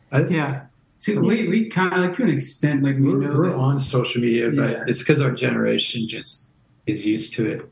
I like that. No, I think that's a good answer. I'm glad you said that, because I just envisioned all new bands starting, and I say new, but within the past 5 years or whatever. Yeah. I just assumed that they all had some social media and the social media promotion in the satchel of what they needed to do to become popular. It's tour, social media. Mm-hmm. I thought these guys seem very I'm gonna pay you a compliment. I think you guys seem very old school and very traditional to me, and the way that your band kind of came together to me is very organic and I don't know, for lack of a different term, it's analog versus digital kind of feeling. And I like that, because as a musician myself, I gravitate more to that kind of stuff. Was there a defining moment that you guys knew? I mean, you're grinding away, you're writing songs, you're trying to play in front of as many people as humanly possible. Putting out EPs all the time. You're doing this, you're like you said, you're texting people hey, I met you this one time, or giving them music, here, check this out, whatever. Was there a defining moment where all of you kind of looked at each other and said yo, this is our path, this is our career now? Can you think of a time when the light bulb went off and you knew it? I would say maybe not complete career mindset yet, but I know our very first real venue show that we played in Gainesville was the summer before we started college. After that show, we're all okay, we got to keep doing this. This needs to be a priority. But I think the career shift mindset, because I think we were all still in school, just trying to balance both. Yeah, our junior year of college, we're okay, music and the band is what we really want to do for our job and for a career, whatever that may look like, and whatever sacrifices we need to make to do that. I think it's just junior year. I know you moved to Gainesville, kind of trying to finish our degrees or dropping out. Right. Whatever, fit for the person, and just... I think. What did everybody choose to do? Because I will say that to do radio, which I'm not doing it now, but I kind of am. I dropped out of UCF, and then I went back 19 years later and finished my degree. Do you ever think any of you that might have dropped out? No judgment, because I did and I didn't. You think you'll ever go back? I won't. Well, I don't blame you, man. Well, you started looking at it. Yeah, I don't blame. I only did because they just sold out 2 shows of Red Rocks. They're not going back. No, I know. My mom was an educator. I only went back because my mom was a teacher. I understand. I think this is the most honest band we've had on our line before. Yeah, you guys give good answers, man. But you learn to start looking at what college is for. It's to figure out what your passion is and what you're going to do for a living. But it's like you already figured it out. Yeah. Just go. There's no reason to go backward. To get some sort of degree that is going to help you. You're already doing it. Let me ask you guys this: has there been because you're writing so much music, performing, you're actively in a music lane? Have there been musicians or people, maybe famous people or musicians that you admire that maybe have let you know that they listen to your work? Have you had any instances maybe where you guys are flying past each other, where you got to have access or meet somebody that maybe you looked up to or value in the music community? Yeah, a little bit, which still blows my mind, for me, I guess it doesn't matter, Instagram, is whatever. Yeah. But Hannah Hooper from Group Love followed me on Instagram, and she's always been a huge, huge inspiration for mine. I have been to so many Group Love shows growing up in high school. I saw them so many times, and I've always just thought they're amazing. So that's cool. I was like, maybe if it was an accident, whatever, but I'll take it. Anybody else have access to anybody that they've liked? I also heard you in an interview say that you were inspired by the bassist. What is it? Silver Sun Pickups bassist. Yes. I followed her. No follow back yet. Oh my God. That's a stinger. It is a stinger. Nobody follows me. I got nobody famous. Carrot Top maybe follows me. I don't even know how to tell. That's how old he is. Yeah. I'm so dumb. I was like, I don't even know. Hey, who I'm following, who's following me. So, hey, good luck with Gasparilla. We know you're going to crush it. Any new plans for any new music? Because I know you guys record a lot, right? Yeah, we're in the writing process right now. We've been kind of hashing out some ideas and just really kind of in that beginning stages of working on album number 2. We'll see. There you go. Awesome. Well, congratulations, guys. We really appreciate you taking the time to sit down with us and chat for just a little bit. We know you're going to crush it at the Gasparilla Music Festival. Get your tickets at GMF. Oh, what was the other part of it? Just search Gasparilla. GMFtickets.com. It's easy. If you search Gasparilla, it's going to show up. You saved your oldness. You're not old anymore. Guys, thanks so much. We'll talk to you again soon, okay? Absolutely. Thank you so much. All right, bye, y'all. Take care. That is Flip Turn live from what appeared to be their mother's kitchen. Oh, imagine being like an RV or something, right? It was nice. Young again, you had the whole life in front of you. They're so your sweet. Career. They all were smiling. Yeah, they're all sweet and they're all there prepared and so sweet. Who knows what your career will be? It's like I don't even think they party or drink. I think they're just about the music. They're sweet angel babies about the music. That make good music. I want my daughter to be her. Just a sweet little bass player in a rock band. Right? Yeah. Well, even getting to this point is statistically impossible. Oh, yeah. And the way they did it. They really were, word of mouth. Yep. They have a very loyal fan base. You go to their shows, and everybody's singing every single word. Yeah. And they're always sold out. I like those kind of bands. It's it seems, and we've talked to who was the other band? It was the acronym, the band OAR. That band NWA. Listen, it was NWA.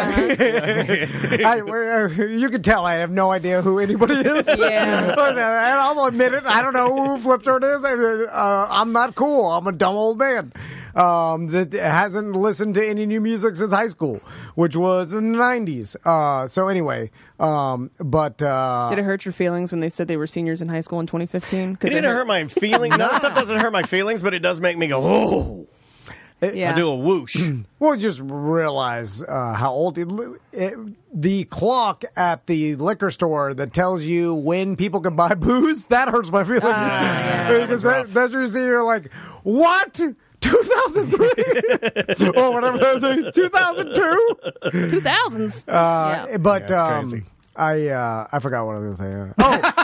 The bands I remember now. The bands that are somehow organically get an audience that is super engaged and willing to follow them and dude, ICP did that. It seems like OAR is one of those bands. Grateful Dead is one of those bands. Fish is one of those bands. You could cultivate Dave Matthews Band, but I feel like it comes organically, and then they learn to cultivate it. Like they didn't make it happen. Jelly Roll's kind of one of those bands. Yeah, like just their music and the way that people interpret their art caused that to happen, which is cool. I think a lot of it's real, though. Like, when you see these guys in interviews, or even the interview that we just showed you, right? You watch that, and you're like, oh, they're just real. Yeah, there's really no, what you see is what you get, and those are the guys, and they're going to play the music, and it's very authentic.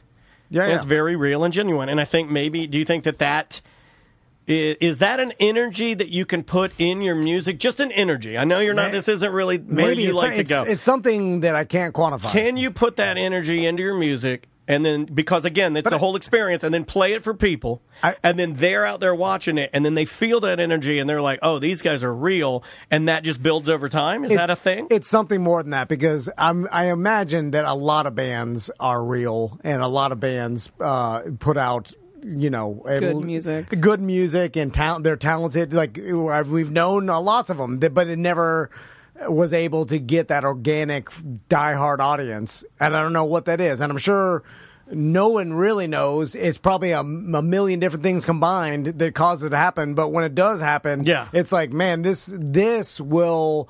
You could do a career off of this. Like, your followers may follow you until you decide not to do this anymore, which is cool. Most bands don't have that. Right. No, that's true. You have to, and maybe they all, to a certain extent, have your diehards, but some are, when people are willing to travel and follow you, like, you just have a bigger group of them, and that's when you know you're secure. Yeah, for sure. Speaking of social media, I got my Twitter account back. Hey, how'd you get your Twitter account back?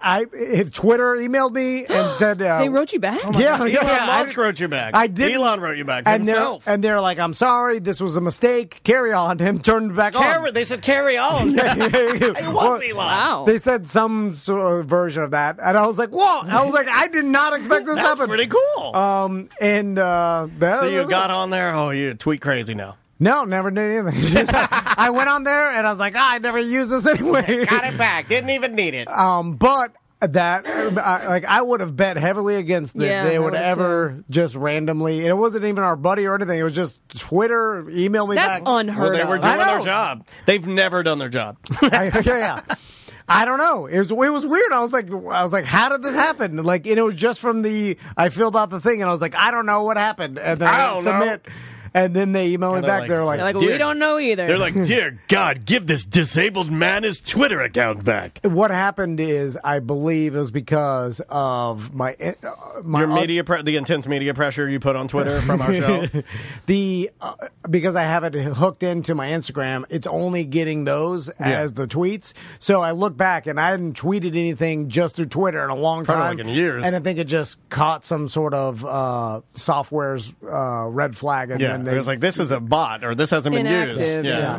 They said it was inaccurately flagged as a spam account. Huh. And they said it was a mistake, and we turned it back on. Carry on. 2 girls, 1 cup. I wanted to say, like, everybody said this will never happen, so you guys are not doing a good job, obviously, because your reputation... I'm the one. Yeah, your reputation was that this will never happen. People were like, good luck, you'll never get it.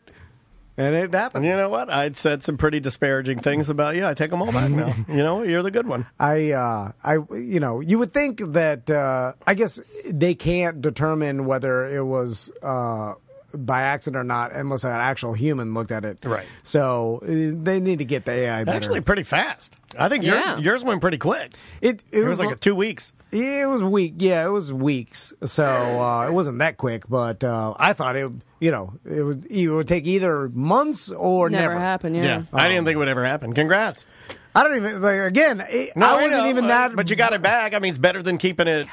Also, what happened? Tom wins again. I thought he was taking his sandals off again. You were looking over there. I was like, is he taking his sandals off? Oh, there's doo-doo on the desk. What happened to your doo-doo sandals? Did you clean them out? You forgot, didn't you? These are. Well, you let it harden and then you chipped it out. No, I forgot that I had doo-doo on them, and then I started walking around everywhere, and then it rubbed off. Not here, but at my house. Oh yeah, not here. Sure. My house and other places. I was like, oh, I got the doo-doo, and I looked, and there was no doo-doo. So I was like, I must have just tracked it off. Oh my God, you doo-dooed everywhere. Where did you go on Friday? Oh, it wasn't dry when I left because I left early to go. Went to the movies. No, I put it in. Are we going to talk about that? Yeah, we got time to talk about Mario. Yeah. You hated it, didn't you? No, it was good. It was good. I heard it's amazing. It was good. Are there any innuendos at all in it? Because they got to be careful, right? I was thinking, Not really. I had this discussion with Andrew. I was like, of any movie, any children's movie, that one's going to be squeaky clean because it has to be. Because I don't think Nintendo screws around with that kind of stuff. No, but I mean, they had jokes. It was not just for kids. You know what I'm saying? Yeah. It was, and they incorporated 80s music into it, which it told me they were like a tip of the cap to the children of the 80s who played this. Mm-hmm. Yeah, I don't know if they did that on purpose, but I imagine it was all on purpose. It's probably like, hey, we'll incorporate some 80s music. There's hundreds of Easter eggs supposedly in it. There's people trying to figure out all of them, and somebody said it's virtually impossible. They hid so much stuff in this movie. Although, did you stay till the end of the credits? Yeah, yeah. Okay. All my sons, they stayed at the end of every movie now because Marvel has made that. I used to like that as a kid.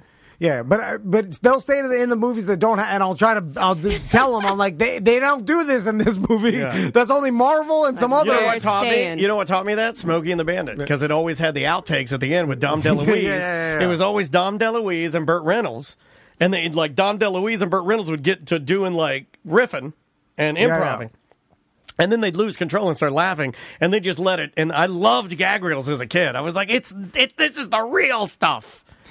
I will say, though, if I was going to choose pure entertainment for adults, Sonic or this Mario movie, I may choose Sonic. Whoa. Only because it has actual people, live action. And there's not even, they don't sneak a human in here at all or anything? No, it's pure animation. Okay. Yeah, it's just all animation. But the story, great. It's all good. And my sons, Tommy liked Mario better than Sonic, and Max said they were even. That was a report back from them. Wow. I would say if pure adult wise, you and Tommy disagreed on something. Holy moly! Only because he's a child, and I think because I like it just looking at. What'd you think of Detective Pikachu? Detective Pikachu. Never saw Pikachu. Detective Pikachu is good.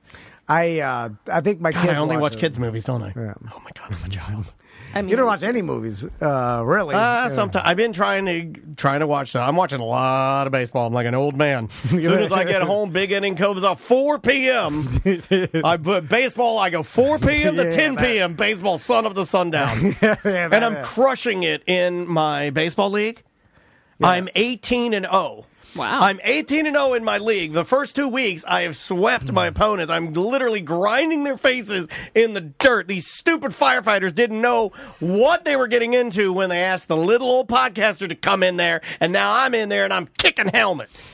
You know what drives me crazy? Firefighter helmets. When you tell me this is I want to know what strategy you've learned. I told you my strategy. Don't tell my strategy. Well, it's no strategy. Yo, you told me it was a strategy this morning. No. You were just lying to me. We're just copying off the internet. That's a strategy. Because then it's uninteresting to me. I need to know you found out something. This is what I'm doing. No, I don't find out anything. It's like a fantasy football. No, I just look on the internet and do what everybody else is doing, and I win. Yeah. Well, that's what everyone does. Well, it's random. No, some people, like I take my fantasy football. There's strategy involved. But you lose every year. Who's the only champion? I'm the only champion. Oh, then it's random willy-nilly. And you got to put my name on the trophy. Uh-oh.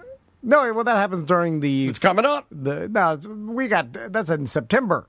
August. I want it in August. I don't want it late. It gets presented to you at the draft of the next year. And then I keep it the whole season. Yeah. You are the current champion. Yes, I am. That's what we did last time. I like to hear you say it. Yeah. Well, who's the current champion? I'm the current champion.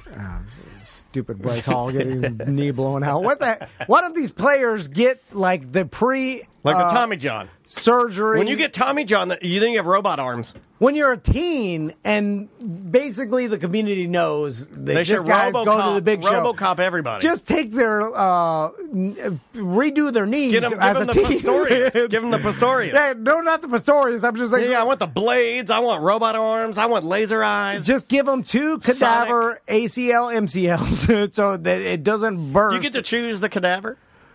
I don't know how it works. I'm Serious just saying, question. Redo if you them. put a female cadaver part in a male, can you do that? It's weaker. Well, that's what I was going to ask. That's a serious question. I was going to ask if it's weaker. Yeah. Sorry, my ACL is on its period. That's stupid. No. What do you want? You want to do some voicemails here? No, we could just leave. Do you want to leave the recorder on? We could just leave. Just let the other walk out. The other half of the show. Are we just walking out? Oh, gonna walk out. Will it still trigger some sort of alarm? No, I turned that off. No, there's some radio. No, I told alarm. Jack to turn that off. They leave it on. Well, it was killing my pregnant pauses. I'm trying to bring back the old Shannon Burke pregnant pause where you were like, "Oh my God, what happened?" And then he was like, "Oh, there he is." He's doing it on purpose. I don't think he was doing it on purpose. I think it was just the cadence of his voice. Oh, okay. There'd be like some dead air, and then an unusually long pause. Yeah, there'd be like a pause. Well, let's do that. Yeah, it makes you lean in. Yeah, right? it's like, hold on. The ice machine is too loud. Who's got a fan on in there? Poop. Somebody pooped because the fan's on. I can hear it. No, is it the bathroom fan? Let's hear it.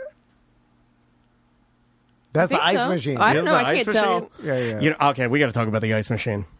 Well, it hasn't been cleaned in a long time. That's what I want to talk about. And the whole tube, cleaning tube is blacked. Yeah, blacked off. I eat that. I know you do. But I think it makes me stronger. That's why you're coughing up phlegm every day. No, it's like you got to get a big old cup of black mold ice and make you strong.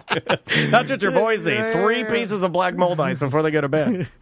Yeah. It's right? It's either you're fine or you're not. Well, what am I supposed to do with it? Because it's a closed system. You can't clean it fully without flushing vinegar. You got to take the whole thing apart, right? No, there's nothing. There's what do I do? If you clean it, it'll break like Sam's water heater. Exactly. So what do I do with it? Never do the maintenance. Nothing. No. Have you taken the jug out? When you take the jug out, that whole bottom, it's got a film on it. Oh, no. Fine. It's slimy. That's fine. It's got a slime. It's got like a dolphin slime on it. Leave the slime. As long as the ice is kind of white, I'll kind of white. It's kind of white. It's kind of black. Yeah. It's as long as it doesn't have like a little mold specks. It's got mold specks in it. I think it does. Not the ice, just the reservoir. Well, the ice, you can't see it. The mold specks are in there. As long as I can't see it. Okay, that's fine. All right. If I can't see it, it doesn't exist. And I know I'm not going to get a check to buy a new one. Hell no. I know. Yeah. That was like $700. Yeah. Well, how do I fix it? You said that would never need to be cleaned. No, Butler said that. I never said that. You don't get us confused. That's the most insulting thing you can say to me. What do I do? Well, call Butler. Ask him. All right, let's get out of here. Bye-bye.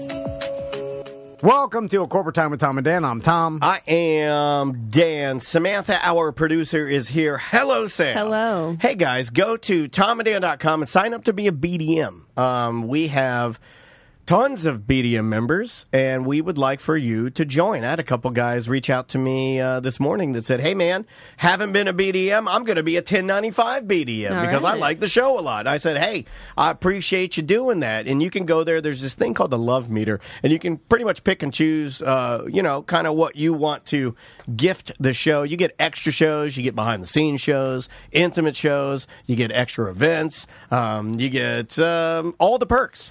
Well, speaking of that, it's BDM Appreciation Week.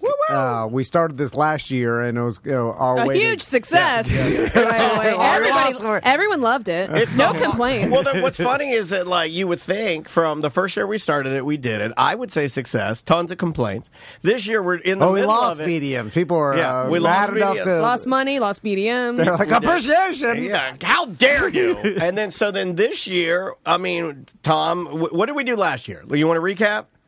I don't want to talk about it. I'll just talk about what we did yesterday. We do have a guest in studio with us. I love this guy from the Two Moofs podcast, and you probably know him from basically now. Everybody's seen the drone racing. Yeah. So they know that you do that. Ladies and gentlemen from the Two Moofs podcast, and he's a droneman. It is our good friend, Kenny Samsel. Hey-o. So I'm also a BDM. I don't know if that is a good selling point or not. No, that's a great selling point. Right. I didn't see your name yesterday when for the $5 shirt. Yeah, did you order a $5 shirt? No, I didn't want to lose you guys money. No, I'm helping. I said order. This guy's a real hero. I said order. Just one per person. You only said one order per account. You said order them one time, and then the rest of the time you screamed, "Don't order a second one for your wife." No, well, I got to figure it out for next year. But that's what you said last year. But this year, that's what he says every year. Every year it's figured out. No. I came in this morning. I said I figured it out on the drive here. I think we killed Eric. No, he's fine. Okay? Yesterday was one of the hardest days. Yesterday was one of the hardest days ever. This guy came in wearing his brace. I came in just popping pain pills. I think what happens is he says, I figured it out after, but the day after. But then you have 363 days till the next time you have to do it again. Anything down. Yeah, the whole chat room, there's tons of people in there saying, I didn't order it because I didn't want to add to the chaos. No, my God. Great job. Great promotion. And they're lying because it was chaos. No, you said order it. There's too many orders. We were swimming in shirts. You said order. It was never ending. And then still not done. On it was the like BDM Scrooge show, McDuck swimming in shirts. You yelled at people that constantly yelled at people. Well, like you're yelling I started at me freaking now. out at the time. You got to stop freaking out. Well, man. you can't have it both ways. You can't say order the shirt, then freak out, tell everybody not to order the shirt, and then rewrite history by saying I never said that. I said order it because they have the receipts. And now you're yelling at them. No, I didn't. I didn't ever said don't order it. I just freaked out. Look at this. And you interpreted that as I will help. I didn't order one. Oh, what the hell? DJ says Tom yelled in my face. No, for real. Well, no shirt for Kara. I ordered double because he said not. Okay, there you go. Yeah, there it is. That guy. I like that guy. Thank you for your service. Only the D-heads win. That's the lesson. Mm-hmm. Anyway, thank you to some of our sponsors, Fairvilla, Megastore, buddocs.org, yes, sir. American Air and Heat, detailcg.com, our contractor sponsor, Pyrospot Fireworks for sponsoring the cruise we're giving away at the appreciation event Saturday. Yes. If you don't know about that and you are a BDM, reach out to other BDMs or go on the BDM Facebook page. Or you can email me. Just email. Show@tomandan.com. But we send every BDM an invite for you and a guest to go to these BDM events. Now, we realize that emails, addresses, some of you, I signed up with that. I don't have access. Look, we'll work it out. It'll all be fine. Don't freak out. I've had multiple people email me and say, hey, I'm not on Facebook. We can work it out. Show@tomandan.com. Get at us. We'll work it out. And sounds like farts in here. We're going to talk about all this on Friday, but I will say this: it's interesting the psychology behind going into a new job and then it being fun at first. I know we're all excited. We're like, "Oh, this is like a factory." Is great. I never said this is fun. I did say this is like a factory. I heard you say well, you worked in a factory. I know. That's why I know it's not fun. You should have warned us. I heard Samantha say this is a fun factory. She says, I'm working in the fun factory. Yeah. And I'm like, let's get a mini pony. So anyway. I'm Big Black. R.I.P. I was like, I love a monotonous, never have to think about it. Just stuff the envelope like this. All I did was fold. I didn't take another job. 8 hours of straight folding. I'm a simple man. I just stood for like 8 to 9 and only folded. Oh, yeah. How many shirts do you think I folded? I should have counted. I should have had a clicker. Well, we know how many 400? Do you think I folded 400 shirts? No, more than that, I think, because... I was a folding machine. I did a lot, too. Yeah. You did? You got there late, Tom. We'll talk about it Friday. Can I tell you what happened? 2 dozen. Would you be surprised to know that maybe I passed his truck when I was driving in, and he was just sitting there like a government worker? kind of, killing time and drinking coffee at the Wawa. I saw you. I knew it. I saw you. You know why I know? You have a Just Call Mo magnet on your gas tank. It's undeniable. Yeah. I think Mo put that on there. Yeah, so he can find you. He told me, he's like, I'm going to put this magnet on his gas tank so you can see when he's cheating and like doing things he shouldn't do. It's a low-tech tracker. I'm not joking. It's like the worst Apple AirTag. I've thought multiple times about taking it off, but I then thought, what if Mo saw that I took it off and he gets mad? That's the over thing. That's the crazy over thing. That's what makes him the extra crazy. What if Mo sees I removed the peeling magnet off of my gas At least tank? replace it with a new one. See, I thought he was going to say, if I remove it, I'm not going to know which one my truck is. Well, that's true. Do you think Mo would see that and then, text you and be like, call me? He thinks it's a possibility. That's do you think why Mo would text you and be like, call me now? And then you're like, hey, what's up, Mo? And you're like, you knew what he was calling about. Is this about the magnet? But maybe if he saw, he's like, why did he take it off? Is something wrong? Man? Like, he's want to promote me? I'm a big sponsor, so you don't want to promote me? Yeah. Promote. You're too good for my magnet. That all goes through my head, and then I'm like, just leave it on forever. Anyway, how you doing, Kenny? Yeah, what's up, Kenny? So I'll talk about the XFL because it's a hot topic. Yeah. Okay, all right. Yeah. But I will got a lot say, to talk to you about. It's a couple weeks ago I did go to MegaCon, which was really nice. MegaCon. And got to meet Henry Winkler, who plays the Fonz. He was on in The Waterboy, on Barry. Yeah. And I think my dad thought Henry Winkler was gay.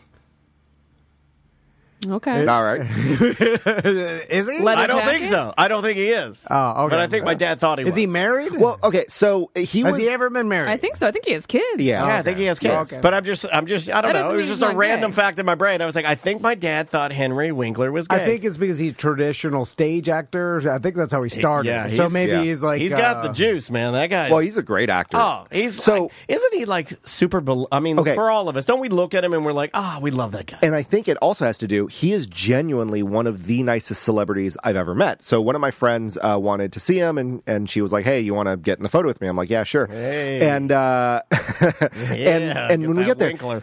He does the thing where he introduces himself to you as if you don't know who he is. He goes, oh, hi, I'm Henry. I'm Henry Winkler. He's like, hi, I'm Henry. That's nice to meet you. That's what nice guys do. And They're he's like, humble. And he's like, what's your name? And even though I know he's never going to remember it, like after I introduce myself, he goes, oh, Kenny, thank you so very much for, coming and saying hey. That guy's awesome. And it was great. And then I made a comment because I was like, hey, I'm excited about the final season of Barry. And he goes, I'm so happy to hear that we have fans that really love it. This was a really unique opportunity. And your cadence for him is perfect, by the way. That is how he talks. Oh, it is exactly he's exciting, and it's like an uplifting kind of a conversation. Chat room is weighing in saying that they had the exact same experience. Yeah, everyone else, especially with those photo opportunities and autograph sessions, they're like, okay, sign and go, click. And then if you give a compliment, they're like, oh, okay, thanks. But with him, he spent the time to talk to you and want to get to know you, even though he won't remember. But you know what I mean? You don't know that. You don't know that. Well, sometimes right. there's these anomaly guys that we've had it in here where people come in, they shower us the compliments, they leave, and we're like... Dude, Adele Givens, remember we gave her a straw hat? That's true. She still wears it. I'm going to go out on a limb, and I'm going to say that Winkler's been doing it so long and is so good and so authentic that if he may not, because he's up in age, but I'm going to think he would. I'm going to think he would. He may not know Kenny, but he'd be like Orlando or Barry. He's probably going to remember. It's like, you know what? I remember this pleasant interaction. Yeah, but you're right. Yeah, because I think he's authentic. He was really cool. That's rad. He is mentally ill nice. That's a term. Yeah, that's a thing. He's too nice to the point where I bet his handlers are like, hurry it up, Fonz. Come on, Jesus. It's you don't need to be this nice. Yeah. Think about the time period he's been famous. Since the Fonz. Yeah. When the hell was that show on? 80s. Yeah, like this guy has been famous, like really famous for 50 years. Well, I was going to say in the 70s, I think was Happy Days. He didn't do too much. He did Arrested Development. Yeah, he did Arrested Development. But I think The Waterboy, like in the late 90s, kind of broke open Arrested Development. He was in Parks and Rec. Obviously, we know Barry. He's done a ton of cameos everywhere. You know what I'm saying? It just he was in like all the Law and Orders and like those one-off random. Oh, Parks and Rec. Yeah. I totally forgot he was in Parks and Rec. But dude, just from being the Fonz, and like he's so insanely famous, and he must have been, I mean, constantly hassled by people for his fame and pictures and stuff, and to be that nice all the way, the whole time, the whole way, mentally ill nice. Oh my God! You know what's funny? You could just be even, and not, you didn't have to go above and beyond to talk to Kenny. Now think about it. It's not worth it. We had always, right? We had always heard. Now, up until maybe 5 years ago, I had always heard that Bill Murray would have been sort of close to the same category as like a Henry Winkler, but it's been unraveling. You bring up a good point. He's not doing it all the way to the end. Chevy Chase, maybe early on you heard good things about Chevy, but that guy's an a-hole. So it's like they can't take it to the end. No, Will John Cena take it to the end? The chat room said, goes to Manute Bull in our Twitch chat room, and you can join us every day on Twitch. Bob Saget was like that. Twitch.tv/Tom and Dan Live or youtube.com/@Tom and Dan Live. You think John Cena will take it to the grave being super nice? I think he will. Depends. I mean, because if you're mentally ill nice, I think he is. You take it to the grave, and then also a big... Now, John Cena may not be as famous as Henry Winkler for as much time. Because he as soon as he loses his muscles and stuff, like, not gonna. You think they'll still do cameos? John Cena.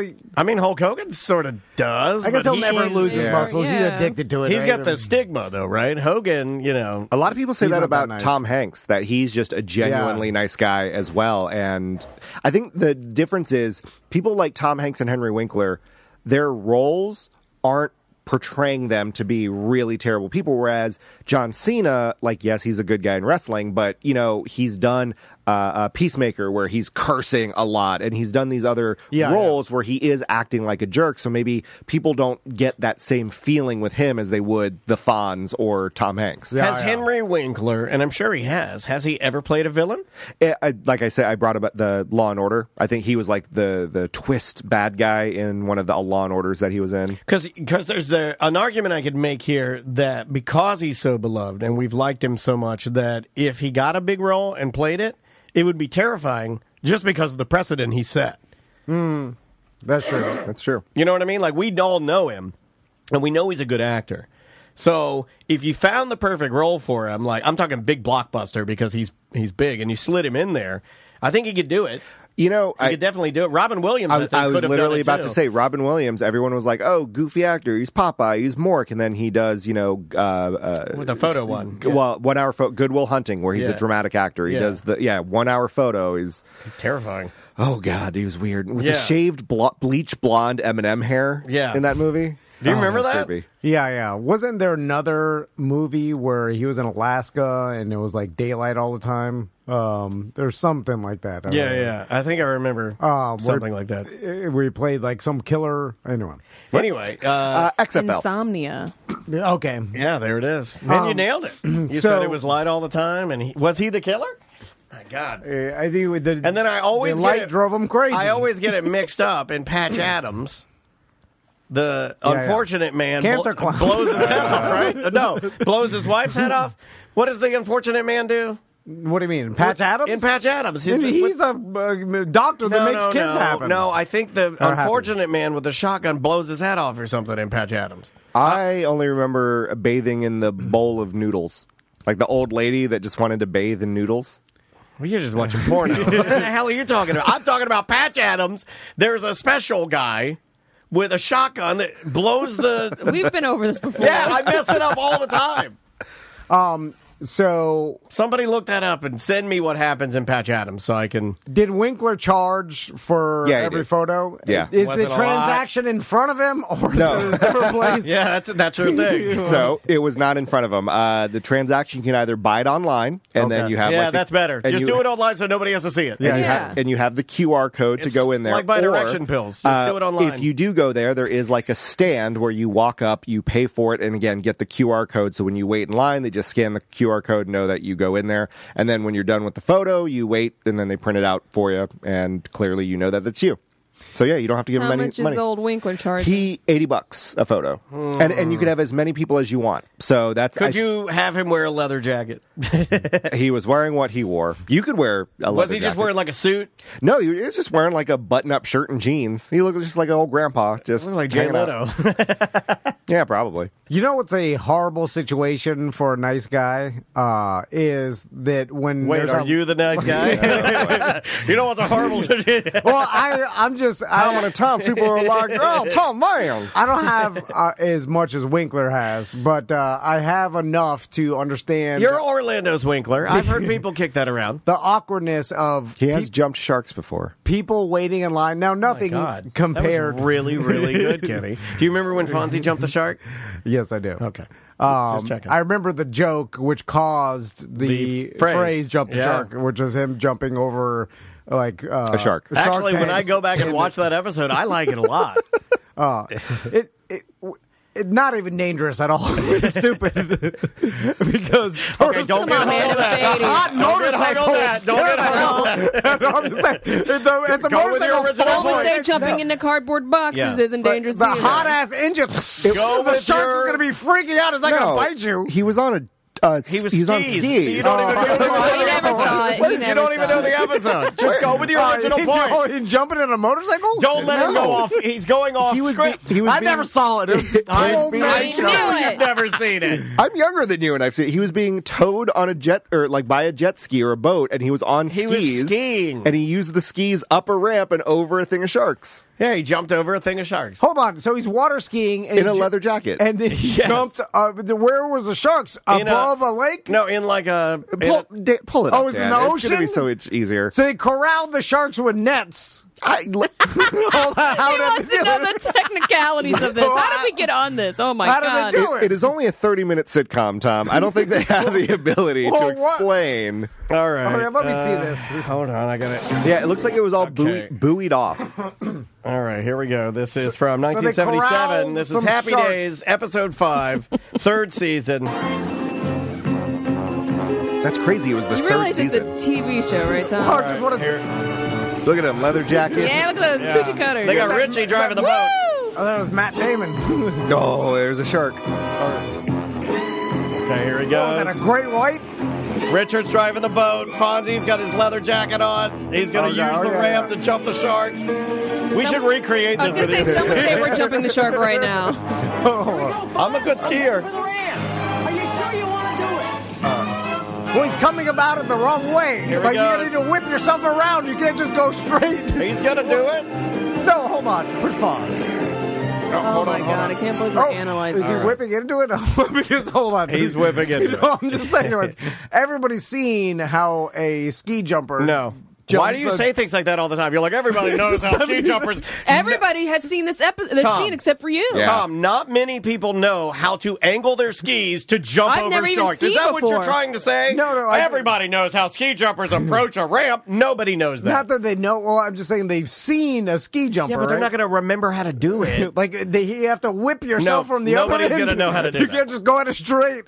He's going at it straight. You thought it was motorcycles. I've never knew that it was just here he goes. I thought it was. I do appreciate the 1970s bikini top, but like shorts. Yeah. How could you accept the challenge? It wasn't me, it was you. I know. Potsy and what were their names? I don't remember. I don't know, but the studio audience. Potsy? Ralph Mouth and Potsy. It's a lot of B-roll here. Yeah, you got to build the suspense here. Why even have him wear the here he goes. life jacket thing? Well, it's to promote safety, Tom. Just because you're a cool man in leather jacket. I think that weight belt is really just to accentuate the leather jacket. Here he goes. Yeah. He was not even close to going fast enough. Oh, he had a real ski jumper jump it, though. And, yeah! And apparently, and if you notice, all the sharks were corralled in that little buoy area. Yeah. The buoy area about the size of the studio. Wow, you know what? That's one of the most impressive stunts I've ever seen. Did you ever do anything that great? On national television? Probably not. If it was a real great white in there, then I would say it was dangerous because that may actually. Is there anything else you could put in there? Why not just jump a kiddie pool filled with pit bulls?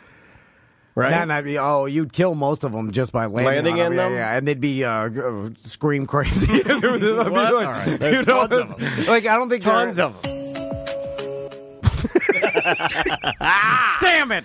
Welcome to corporate time. Hold on. Welcome to corporate time. It's the show. Have you ever listened to our show? I listened to it the other day. I listened to it last night. I was like, this is terrible. That's what I was like, who does this? Who allows this to be on the air? And the radio audio is terrible. Yeah. Why does it sound different? Yeah, why is it Because our podcast audio is good, but then it sounds like a tin can static. Yeah, well, that's radio for you. Hey, Canadian Josh is here, everybody. Let's play his intro. Gang. He wanted to hear it. Oh, Canada. George St. Pierre, Tom's Pop called it Gay Mexico. All right, I can't play that anymore. There we go. Okay, is it problematic? Is it the Gay Mexico comment that makes that problematic? Well, it's probably. I don't know. I mean, like, that's fine, right? Mexico is pretty. It's not a good place right now. Right, they're having some.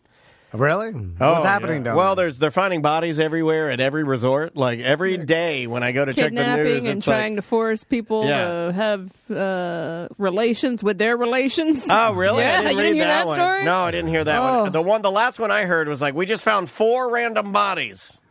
I'm like, okay. They're popping up everywhere. It's all cartel related, though. It right? is, but it's normally in like smaller towns that have more cartel presence. They still have resorts there and stuff like that, but it's getting closer to like your main areas of like your Cancun and areas like that. And that is Playa del Carmen. I saw there. Although I did hear somebody say once it's not exclusively cartel. Sometimes it's people from U.S. or Canada. If they've got, they want to get rid of their lover or their wife, kind of like the cruise ship. That's a common thing, too. Like, it's not always cartel. Oh, they go down there. And there was that whole group of friends that, that allegedly maybe killed their for friend, and they're not even going to extradite them. Oh, I thought that was for like that lady wanted to get a BBL or something. That was a different one. Oh, that was there's so much going on. Yeah, there's there. a lot. Yeah. I guess if you're going to go somewhere and then murder your friend, and then you say like, "My friend got murdered," and like, "Whoa, what happened?" I'm like, "I'm in Mexico." You're like, "Oh, definitely the cartel." It makes sense. Right? It does make you go one notch lower, like and they don't even investigate it. They're like, "Of course that happened." Yeah, it's Mexico. Yeah. Which, again, I think if you're just a tourist, I think you're safe, right? Unless you have a boyfriend or girlfriend or a husband or wife that hates you? I think for the most part you are safe. Like I had some really good friends that just went to Mexico and went to a resort with their child and partied and had a great time and they were fine. So I think you can choose to believe that every resort there, you have to be looking over your shoulder and that the gunmen are coming to get you, or like, why would they come and get me? I think you'll be just fine. But I think with most media, they sensationalize it and they like putting the word resort in there because they know it's going to get your cockles up. They know you're going to be like, resort, I've been to a Mexican resort. Am I going to get killed? It's like the cartel is in the drug business. They're not in the tourism killing business. Typically they're not. into the ransom business. Yeah, typically Yeah, but most people, you can't get ransom. That's a big, messy... It's easier to sell heroin or fentanyl than... Or people. Start ransoming off people. I think the point is, though, is that I don't think that this is what they normally do. But yeah, we're hearing a lot about it. So what were you saying, Josh? Well, the reason I was, we were talking about Mexico and my theme song there. And if I have any say in the matter when it comes to theme songs, Dan, I've heard you toying with the idea of getting rid of the Weird Job Wednesday theme. Okay. Can I please put my vote on Keep It? I love that song. Okay. I mean, like, I'm running into a bit of inspiration problems with, like, doing more of the parodies of the Weird Job Wednesday theme song. In fact, I don't even know the original lyrics without listening to it again and writing them down. That's how old I feel.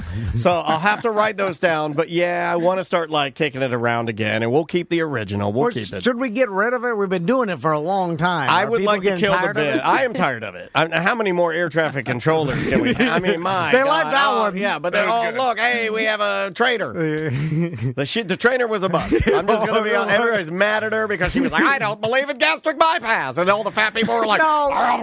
Yeah, she didn't say that. She totally did say, I don't believe in that. No, she just said, I'd rather people not choose surgery as their first option and try. Which is a nice way of saying she doesn't believe in gastric bypass. And I will, the BDM that had gastric bypass. I do think gastric bypass is lazy. I'm joking. Well, okay. I'm joking. He's going to get mad at me because I read his post. When he's lost like 140 pounds, 150 pounds. He's like, he was like, she said, it's not an option. That shouldn't be for everybody, whatever. But he's like, the reason it was for me is because I couldn't stop eating. And then I was like, I almost laughed out loud. Don't say that. Well, because I was like, well, you can physically probably stop eating, right? I was like, right? Hold on, I'll do it. I can understand it was like, he should have went with, I have some sort of chemistry that doesn't, I don't burn. Well, no, it's like I don't burn calories as fast as other people. Oh, or whatever. Yeah, that one. Where you're like, I'm different. I'm like unique. Pituitary. Just say something else. Always claim pituitary. Like, I couldn't stop eating. No, you know what the big one is? You know what you say? And nobody will say anything. It's like telling people your kid's got to play. Like, hey, you want to go to lunch? And you go, oh, no, I got to go to a kid's play. If you say that, you get out of everything. This is the one you say. Thyroid. Thyroid. If you go say something. Dude, thyroid every single time. You say thyroid, people are, oh, and they won't even ask. They don't even know what a thyroid is. No. I don't know what a thyroid is. I just think it's a lesser hemorrhoid. I don't know what a thyroid. It's the hemorrhoid on your thighs. I don't know. No idea. No idea. Because when you say that, I'm like, I'm sorry. Very unfortunate. I'm so sorry. I'm sorry, but I'm sorry to hear about your thyroid. Yeah. You got to say something other than I just couldn't stop eating. Like, that's why I got to because now that was her point is like, maybe you should do other things besides the surgery, but I'm not saying that. She said it. Yeah, she said it. So villainize her. I'm not saying anything. Get her. Don't get me. I didn't do it. I didn't need gastric bypass. Sam, cut all this out. Including my hair loss. Make a note to talk about to edit out hair loss and also gastric bypass. Yes, Josh. We were talking in the warm-up about EJ a bit, my quote-unquote arch rival. Although EJ and I, we've kind of reached a watchful peace right now. Oh, really? A couple of weeks ago, Ben Bungie called in and called me out, said I'm not really Canadian. He said I'm from Canada. I'm from Alberta, Canada. He's not from, like, have you guys heard any follow-up from Ben Bungie? No. Haven't heard a word from him since 2000. No, he's crazy. He calls in. He calls in like once every 3 years. He'll call in. He'll leave some sort of cryptic message. And then he drops the mic. Yeah, he'll scream and then he'll leave. At one time, he was sending us bungees and giving us money, and I wish he'd continue to do that, but I can't find him. I don't think he ever gave us money. I think he just gave us the bungees. Or did he give us money? I thought he gave us money. He gave us a one little check. bit of money. Yeah. It was like one check for $800. I was like, oh my God. Yeah. He got the Bungie money. From Safeway. Yeah, he gave us some money. He gave us some money and then some bungees and then he got us like interested in him and then he left us. Yeah, disappeared. And I was like, how am I supposed to market this bungees? We're like, where do I? Yeah, then he calls in and claims he's Canadian. Like, you guys heard his accent. He's not Canadian. Well, I mean, like, it's not just based on where you're from and how you sound, right? There's also some hillbillies in Canada. Yeah. But his accent, though, like, he's straight out of the hills of Georgia by the sounds of him. Like, I mean, can you pick that stuff up, though? Like, he was from Georgia. It was Ben Bungie from Georgia. I thought it was Georgia. Yeah. I thought he was from Georgia. I don't know. People call in and lie to me. I've been doing this so long, Josh. I don't even care what people tell me stuff. I just go along with it. And then end of the day, I close my computer, I go home. Okay? That's all I do.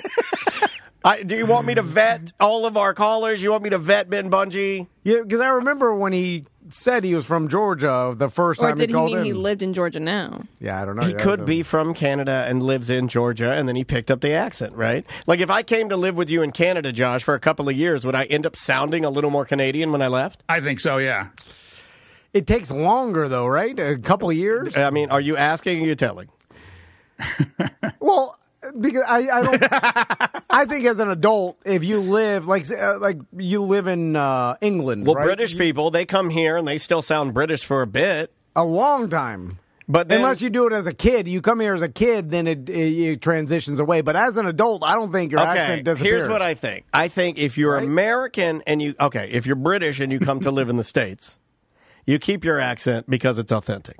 If you're American and move to England, I think you kind of end up faking the accent because you want to have it a little bit. So there's subconsciously, I think there's work being done in the background of your brain, because how many different Madonna, all these different people that live in England a little bit. We used to have somebody that worked here. You go back to England, next thing you know, oh, hello, mate. Hey, he was from England. Yeah, right. I know, but like he never talked. You turn it on and off. He never talked with a British accent, and then next thing you know, he's living in England for a minute, and he's like, next thing you sounds like a chimney sweep. Yeah, but I know people like that here, where they used to live somewhere else and they had a really thick country accent, and then it kind of went away. And if they go back and visit family, they'll come back with a thicker accent. I do it in Virginia. Thing. I do it in Virginia. It's like a psychological thing, I guess. I get that southern, that Lord of Mercy, out of Clay, Virginia sound. Hey, Danny, you're growing like a weed. Everything's like stretched out, all the words.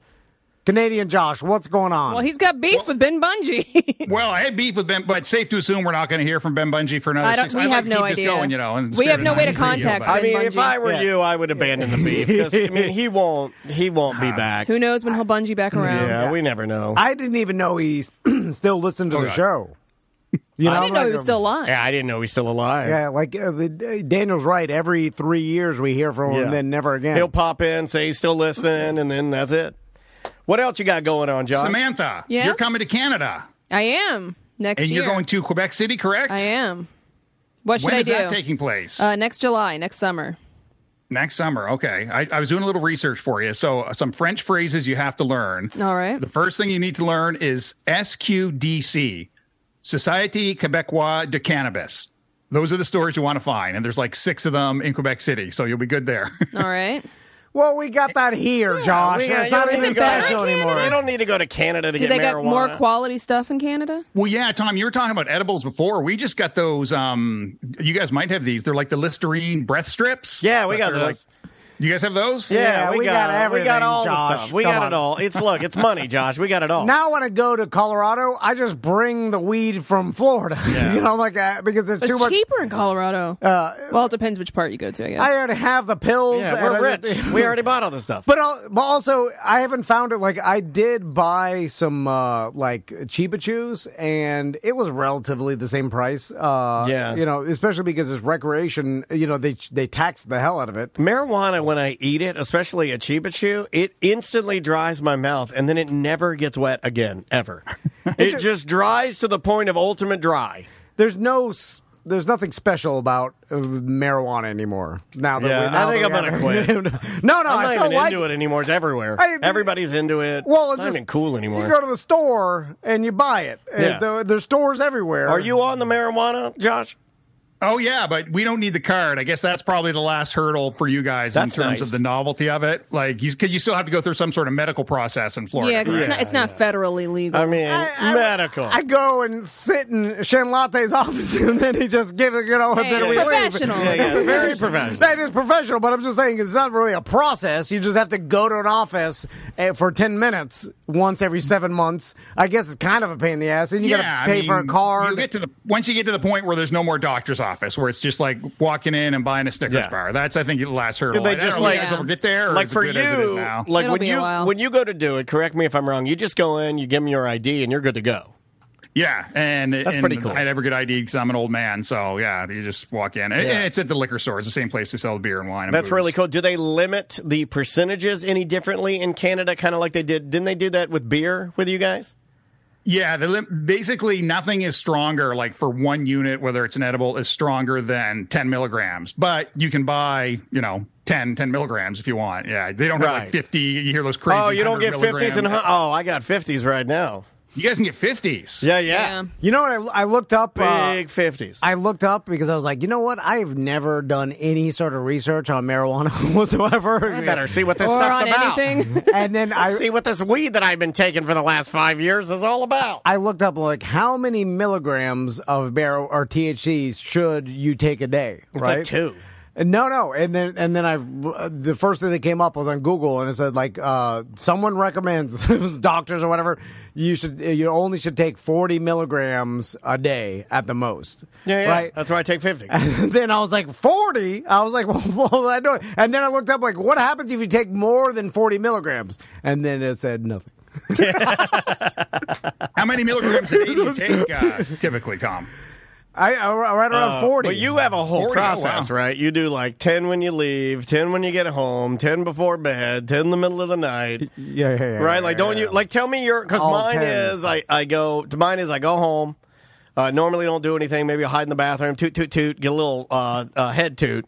How many milligrams is the toot? Yeah, how much do you get off a toot? I don't know. I do 3 full pulls. It's like, I don't know, 15 seconds, and then I blow out like what appears to be a Kirby-sized cloud of smoke. You do 3 15-second pulls. No, it's like 5. It's like 1 second a pull or something. I don't know. I do the 3, and then I do that, and then that's it. And then I wait until bedtime, and then right before I go to bed, 150 milligrams. Yeah, right before I go to bed, I take it, and then I feel myself melting into the bed. 3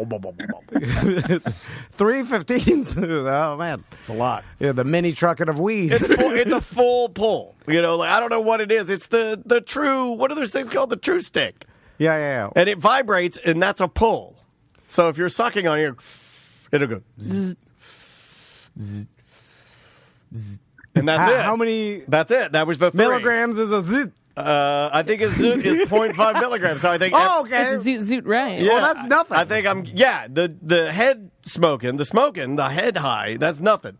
Okay. But then later, when it's time to go to bed, so I don't wake up because of the nightmares I have, because like literally, I mean, going to bed and waking up are the 2 most excruciating things that I do. Like going to bed as if you are killing my entire family, and waking up as if you're forcing me to watch you kill my entire family. It's horrifying. Every day? Every day. Like every morning when I wake up nauseous and wanting to throw up. Man, are you more crazy in the morning or in the night? Personally, I'm more crazy in the morning as far as crazy level goes. Yeah, I'm a morning crazy person, not a night. I think most people are, yeah. At night, I'm pretty good because I can get a shower, do a little self-care, get in my You're jammies. medicated, yeah. Yeah, do some stretches, do some yoga, something like that, tuck myself in the bed, get my puppy.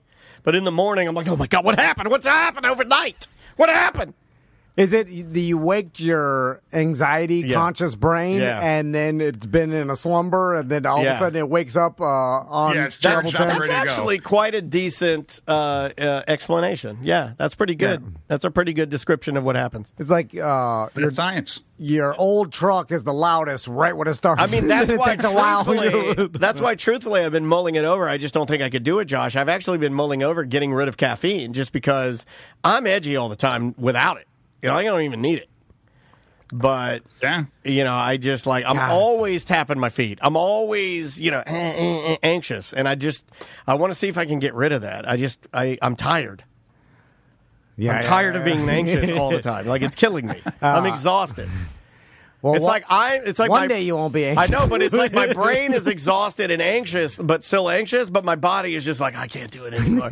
We're gonna die soon. Like that's what it feels like. Yeah. That's fine. You know what's making me crazy and anxious, and that is NHL playoffs. You guys into the both Florida teams are in the playoffs this year. You guys start watching yet? You know, I was last year, but this year because of baseball starting and just so much going on with the show, I haven't gotten into hockey, which sucks because I love playoff hockey. Playoff hockey's crazy. Yeah, and this is, I guess it's a good problem for me to have. My team, I mentioned it before, I'm a Boston Bruins fan. So they've set the all-time NHL record for regular season wins, most home wins, first win the President's Trophy, the earliest. Like, they've broken, like, so basically the entire hockey world is already giving my team the Stanley Cup. But to me, that's a problem because I'm just like, would you guys be that same way? Would you just be like, yeah, we're winning the cup, or would that cause you that same sort of anxiety? Like, oh, God, when are we going to screw it up? When are we going to screw it up? Yeah, usually the heavy favorite, that is that's a hex. It's tough. You know, when someone says like, oh, they're going to win for sure. It happens in the NFL every year. And then it's almost is a disadvantage because then you go into it with that, like having the underdog mentality. I prefer they crapped all over the Falcons last year, and we rose to the occasion. Not that bad. I was okay with that. Like going into any game, the odds-on favorite, I feel like, is a definitely a downfall to as opposed to going in there as the underdog. That gives you, I think, especially now advantage. With social media and the way that the news cycle runs, it's like people will never let you go away. They don't even once you've been labeled all right, they're going to win it. Everybody's just waiting for you to fall. That's what it feels like, and I hate that. That's exactly what's happening with our team right now. I mean, we are playing the Florida Panthers in the first round. In game one, half the team came down with half the Bruins team came down with some sort of stomach flu. They all had diarrhea. They were puking. A couple of them didn't. Oh, that's what Dan had. But we still beat Florida in game one. So even at the disadvantage, with our captain out, with half the team sick and dehydrated, we still beat Florida. Nice. So. Well, Tampa Bay, though, is you guys would be probably more along Tampa fans. Yeah, we'd be more Lightning fans over here. We're closer and to Tampa. They killed Toronto. They absolutely annihilated Toronto last night, which was impressive. So, Tampa. The Leafs are still trying to get through, right? The Leafs are in, and they were the second best team in the East. No, I mean they're trying to get through to win the cup. Yeah, they haven't won the cup since 1967. So that's I'd like to see it happen, honestly, and I have a lot of friends that support that team, so that would be fun. Well, it looks like Tampa's going to be a thorn in their side because they smoked them last night in Toronto, 7-3. I didn't know it was in Toronto. That's not good. Yeah, it seems like there are a couple sports like soccer and hockey that it's hard to score goals, right? So hard. When you hockey goals don't even look real to me. I don't even know how they see the angles or the small little areas of space around the goal. I mean, that's a special type of eyesight. So I feel like the underdog in situation, we've seen this in soccer too, where if they score early, then they have a tremendous advantage because all of a sudden you start playing heavy defense, and even the superior team trying to score 1 inch off or some small problem. It happened to Arsenal last week. It was actually the opposite. I mean, the opposite can happen where the overdog, if you want to call it that, the favorite, the favorite goes over. I was trying to channel my Kevin Hart from that commercial. You can go up early, and then it gives the other team we don't care, we can come back mentality. So it can work the opposite direction. Arsenal went up 2-0, and then the underdog team was like, well, screw this. We have nothing to lose. We'll throw everything at you to get level, and they did. Yeah. But yes, there are plenty of times when the underdog can go up early, and then it kind of demoralizes the favorite a bit, sucks the air out of the room. Yeah, and it's like, even though you're better, scoring goals are hard. So, you're still playing a professional team and a professional goalie, and if you're not exactly kick the ball or hit the puck in the right, it bounces off the pole. There's a game of centimeters. Yeah, Josh, are you going to any games or do you just watch it on TV? No, man, we went to a regular season game. That's I'm glad you brought that up, Dan, because they were talking about like hockey in their PR endeavors. They always say, make hockey for everyone. I did look at game 1 of the game 1 and 2 in Boston against Florida. Nosebleed tickets. I mean, you can reach up and touch the rafters. We're starting at $1,600 per ticket for nosebleed. Who can afford to go to these games? I can't. Even when I went regular season, I paid $300 US per ticket for me and Little Cheese. Damn, they were good seats. So I was well over 600. Man, Josh, I got to tell you, bro. I did not know hockey tickets are that expensive. I was actually thinking because May enjoys watching Lightning games, and we loved going to Solar Bear games when we were working with him here in town. And I was like, well, we'll just shoot up the road and hit one of these Tampa Lightning games. But I don't think I ain't paying. Well, not playoffs. You're not going to be able to. I'm still. There's a regular season. I'm not paying $300 a ticket. Yeah, this was playoffs in Boston too. They're going to be one of the most, because they're sold out, for years and years. So that could have something to do with it. Good but Lord. I don't know who can afford these tickets. You may $10,000 a ticket. You could easily pay for lower bowl. Insane. $10,000 a ticket. You Americans are Taylor rich. Swift. You guys got all the money. That's insane. My God. I think, especially for championships, it's become a bucket list thing for people. So they just throw money at it. They'll pay. Man, put it on their credit card. Oh, see, you took that extra sip. I told you not to. It's too wet. Did you get it too wet? No. It's just you know what it is? We went from not talking at all yesterday. I know. And I did. I talked the whole time. Well, that's what you need to do. You need to keep up the talking. I was singing. I was talking. I was quiet, working fast as hell. Yeah, you can't. Our new Russian BDM, who's a doctor, he's actually diagnosed while you do that. Would you like to know what it is? Yes. Or just don't talk about it. Well, what does he know? Tiny Pete. He's a doctor. Is it a joke? Is this He's a joke? only a physician. What does he know? No, he says you drink too much caffeine. That's causing esophageal reflux, which is causing a reactive airway. So it's basically your ass is coming up. That causes a reaction in your airway, and that's why your ass is coming up. Yeah, you gotta lose ass.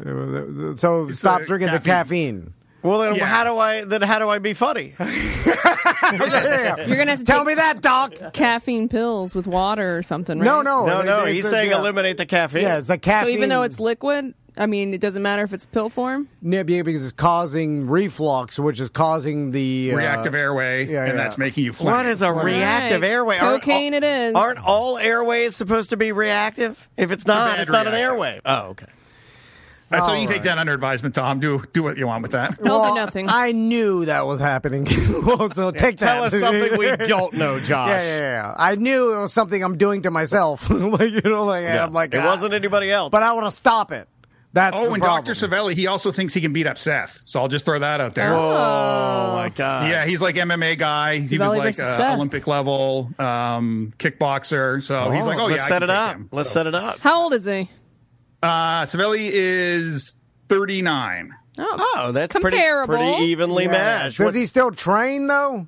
Every day. Yeah, every day. All right. I train with him sometimes, which is kind of scary. He almost knocked me out once. It was really scary. Oh, my God, Josh. Seth did beat up Bob Sapp. I thought you were going to say Bob Saget. Yeah, he beat up Bob Saget, and that's why Saget died. I knew it. Yeah. Which is, Seth, that's the most impressive thing that, in my mind, like the Kimbo Slice thing. Bob Sapp was a murderer, man. That guy was a beast of a human. Even though he wasn't that good of a fighter, just as a human being, I'm just like, how do you even knock that guy down? Yeah. Like, how do you even get in a ring with him and then say you're going to fight this person? And Seth beat him up. He's a giant. Although Seth did lose, but it was because his arm was too weak. He hit him so hard. He hit Bob Saget. He hit Bob Saget so hard it broke his arm, right? No, he dislocated his shoulder. Yeah. Although it's okay. You say although a lot. Well, because I thought about it, and sometimes wide receivers in the NFL, they don't catch a ball that's easy to catch, and then they get up and pretend like they limp off the field, like, oh, he must have been hurt, that's why. And then he's totally fine the next play. No, you think this. So it may be because you think he hit him, he's like, owie! Well, it's an easy way to get out of the fight if you maybe... You think he realized as he hit him, oh man, this guy's humongous. Well, maybe he gave him all he got, and then he's like, well, that was all that I have. I'm just going to pretend my arm hurts now to get out of the fight. Okay, we'll bring that up to Seth. Bring that up. It could be a possibility, right? You could act injured to get out of the fight. That's true. You save face because you're like, I would have beat him if my arm didn't hurt. Yeah. Because that's what he says. I like that. Canadian Josh, what say you? Savelli said he could take it, but he couldn't do he's not into the grappling end of things. He said as long as it was just straight up kickboxing. Oh, stand up. Just keep. Stand up. We'll put up a stand up bonus on it. No grappling. Yeah. I think that grappling's for girls. It is the most boring. It's not for girls, but it is the most boring. Sorry, jiu-jitsu guys. Nobody wants to see it. It is. It's cool. Look, you can incapacitate people. Sure, you can choke them out. I get it, but it's so boring. Yeah. You know what taught me that? Hoist Gracie. I remember watching the MMA fights way back in the late 90s, early 2000s. We'd be watching the old school ones, and I'd be like, oh, God, another more of these grappling guys. Boring. I want the big fat truckers that just stand up and start punching each other in the face.